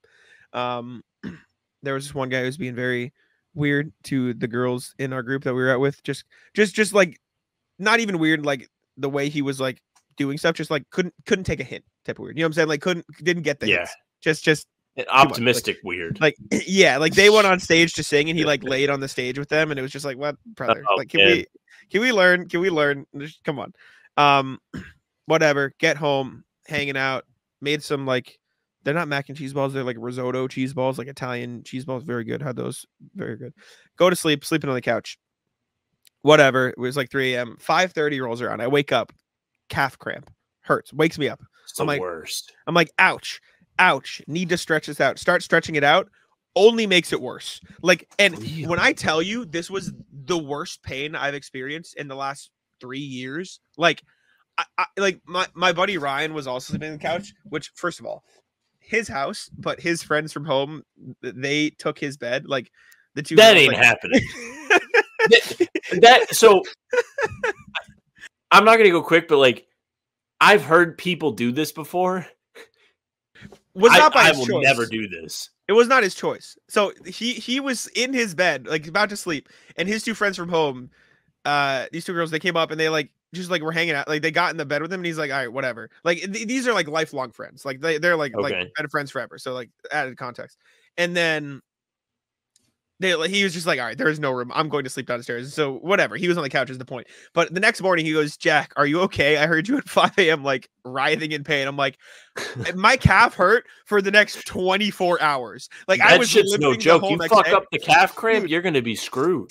Dude, I couldn't like get it. Like it was like 45 seconds of what I'm dying. Like I don't know what's happening. And I couldn't stop it. And it was the most insane pain I've ever felt in my life for no fucking reason at all. I don't get it. I most commonly experience like calf cramps because like I'll work my legs too much. Like I'll go for a run and then I'll go play basketball on the same day. Yeah, I don't know. So like after like 3 or 4 games of basketball, I'll take a jumper and I feel that, but it doesn't stay. But it's like letting me know like it's time to stop. So I'll stop. Oh yeah, this came out of nowhere. I was just sleeping on the couch. Oh, I'll get it in bed once in a while too. Like if I'm Yeah. just laying there and then I'll wake up and I'll feel it. But I haven't had it stick. Didn't go away. That is awful. It was 60 full seconds. I'm like, ow, ow, ow, help, please. Like I didn't know what to do. And I was also trying not to be loud and wake people up because I'm just sleeping on the couch. And so like I was just like, like trying so hard. But that was cooked. We also played ball the next day because that was Friday night. On the couch? Yeah, it was fine. I once I was moving around, it was like all right. Like I didn't notice as much because I was just going. I played like shit. I couldn't make my layups. Like I was just smoking. Like I was just banking off the rim. Like I wasn't. I won both games. Like it was fine because whatever. But I didn't play very well. But it was a good day. It's a fun time. Rat list day. So you don't necessarily deal with this because your job is you're your own boss essentially, right? Like Sure. You start work when you want to, you finish work when you want to. You don't have to wake up when you don't want to. A holiday does not mean anything to you, right? Like it's not like a day off per se. It's just like another day. There might be extra plans. For me, when there's a holiday like the 4th of July, I don't really want to get up and do stuff. Sure. Rat list 4th of July plans. The lady has requested that I go with her and some of her family to Martha's Vineyard, which is fine. I've never been. I'm looking forward to seeing the space that I have not seen. However, I'm not looking forward to having to take a 6:30 in the morning ferry on my day off. That defeats the purpose of a day off. Half the purpose of the day off is so I don't have to wake up early. So why would I want to get up to go get a ferry and do this? I want to stay home. This is I spent my whole life avoiding family activity, family parties. It would be like heroin, like getting out of stuff, like picking up a work shift so I didn't have to go to a family party, stuff like that. Turns out when you grow up, all you do is family parties. Those type of activities. It's all you do. It's awful. It's awful. You got to get up early. You got to be kidding me. Get up early on my day off. It's tough. Rat list gambling. I just found a tweet. Chris Mannix tweeted this out and makes a good point that I didn't think of. Do you see this? I did see the tweet, but I'll let you present it. Keep an eye on a casino/resort magnate pursuing Celtics ownership. Grousbeck doesn't own TD Garden, now one of the older in the NBA, older arenas, I should say. A new majority owner may want to build a new arena. When it comes to gambling, Massachusetts is open for business. If they rename TD Garden or build a new one called like FanDuel Arena, I'm gonna kill myself. They're not going to be able to. Where are they going to put an arena? Don't know. Why would they rebuild TD Garden? I don't know. I'm just not rebuild, but like you know how the Warriors built their own arena so they can profit and make money off of renting it out and stuff. Oh, yes, because the Bruins own that. Okay, yes. I don't think they would do it. I don't think there's space for them to do it. Where are they going to do it? I don't know. Somewhere. That would be fucking stupid. Yes, I agree. Wouldn't like it.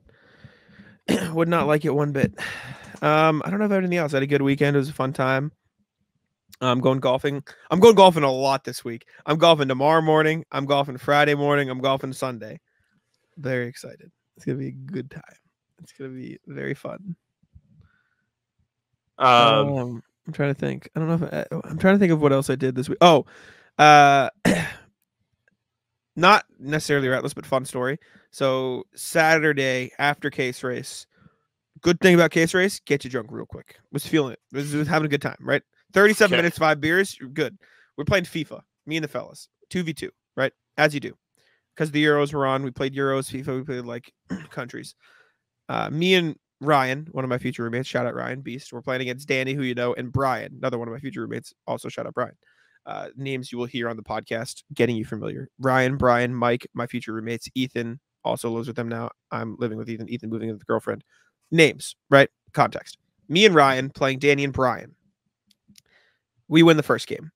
3-2, whatever, I think, something like that. And the 2 goals they had scored were penalties because handballs in the box, like stupid shit. Like we that happens in FIFA?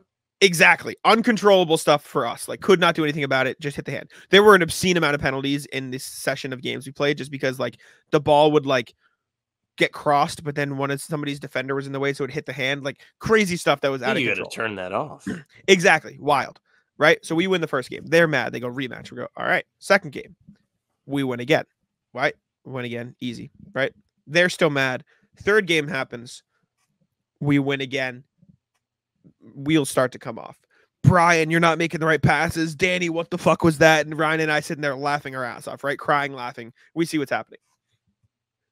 They say best of 7 series. We go, okay. Play a fourth game. We go down 4-0. Right? We're down 4-0. First half. For like within the first like 30 minutes of the game. Down 4-0. I turned around and go, hey, Celtics lost game 4. So Celtics got blown out game 4. It happens, right?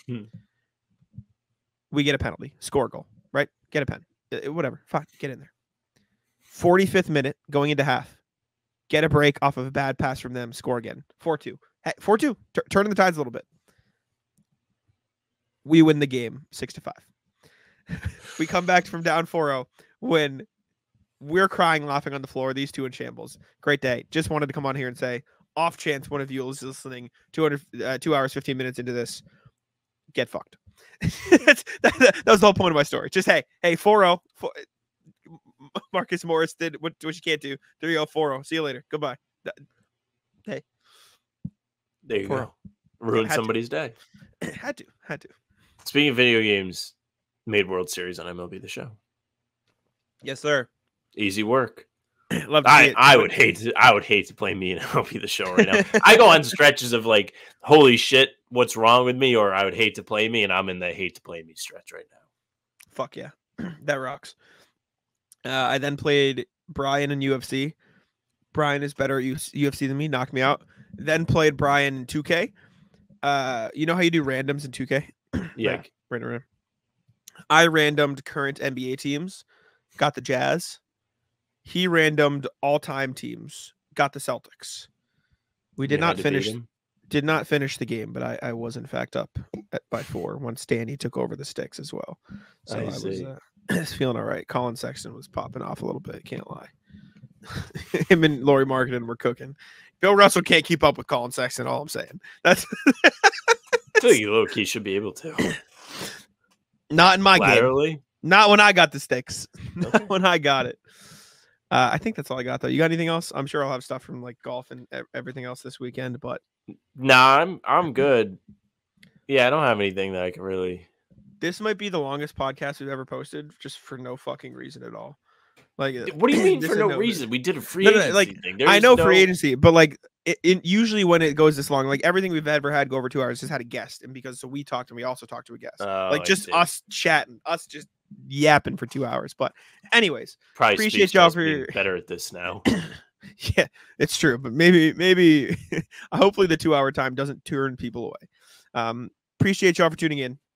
Make sure to leave a like, subscribe to How About Them Celtics, putting out videos, content every single day for y'all on the channel. And yeah, I'll let Sam wrap it up. Hey, thank you very much for listening and watching. Make sure you subscribe to the channel. Hit the bell so you don't miss any of our daily uploads. Who would want to miss a 2-hour episode? Not me. Full pods Tuesday, Thursday, Sunday, game recaps when there are games the morning after, and then other videos in between. Again, the bell will keep you posted for free agency. We'll be doing streams and stuff too. It's really weird with the July schedule because we're going to be traveling and then traveling separate, and we'll see what happens, but we'll probably do stuff. You can also find us on Spotify and Apple. All pods and game recaps will be there, so follow us. They'll go to your feed. Leave a 5-star review. We'd appreciate it. Email us, hbtcpod@gmail.com. All of your free agency thoughts can go there. Rat lists can go there. Anything else about the show, send them in. We'll read them during the show. We appreciate it. Socials are at How About Them C's for Twitter, Instagram, TikTok. Facebook's the name of the pod. Streams are there. They're on YouTube. They're on Twitter. Jack's Twitter is Jack's Money NBA. Mine is at Sam LaFrance NBA. That's it for us.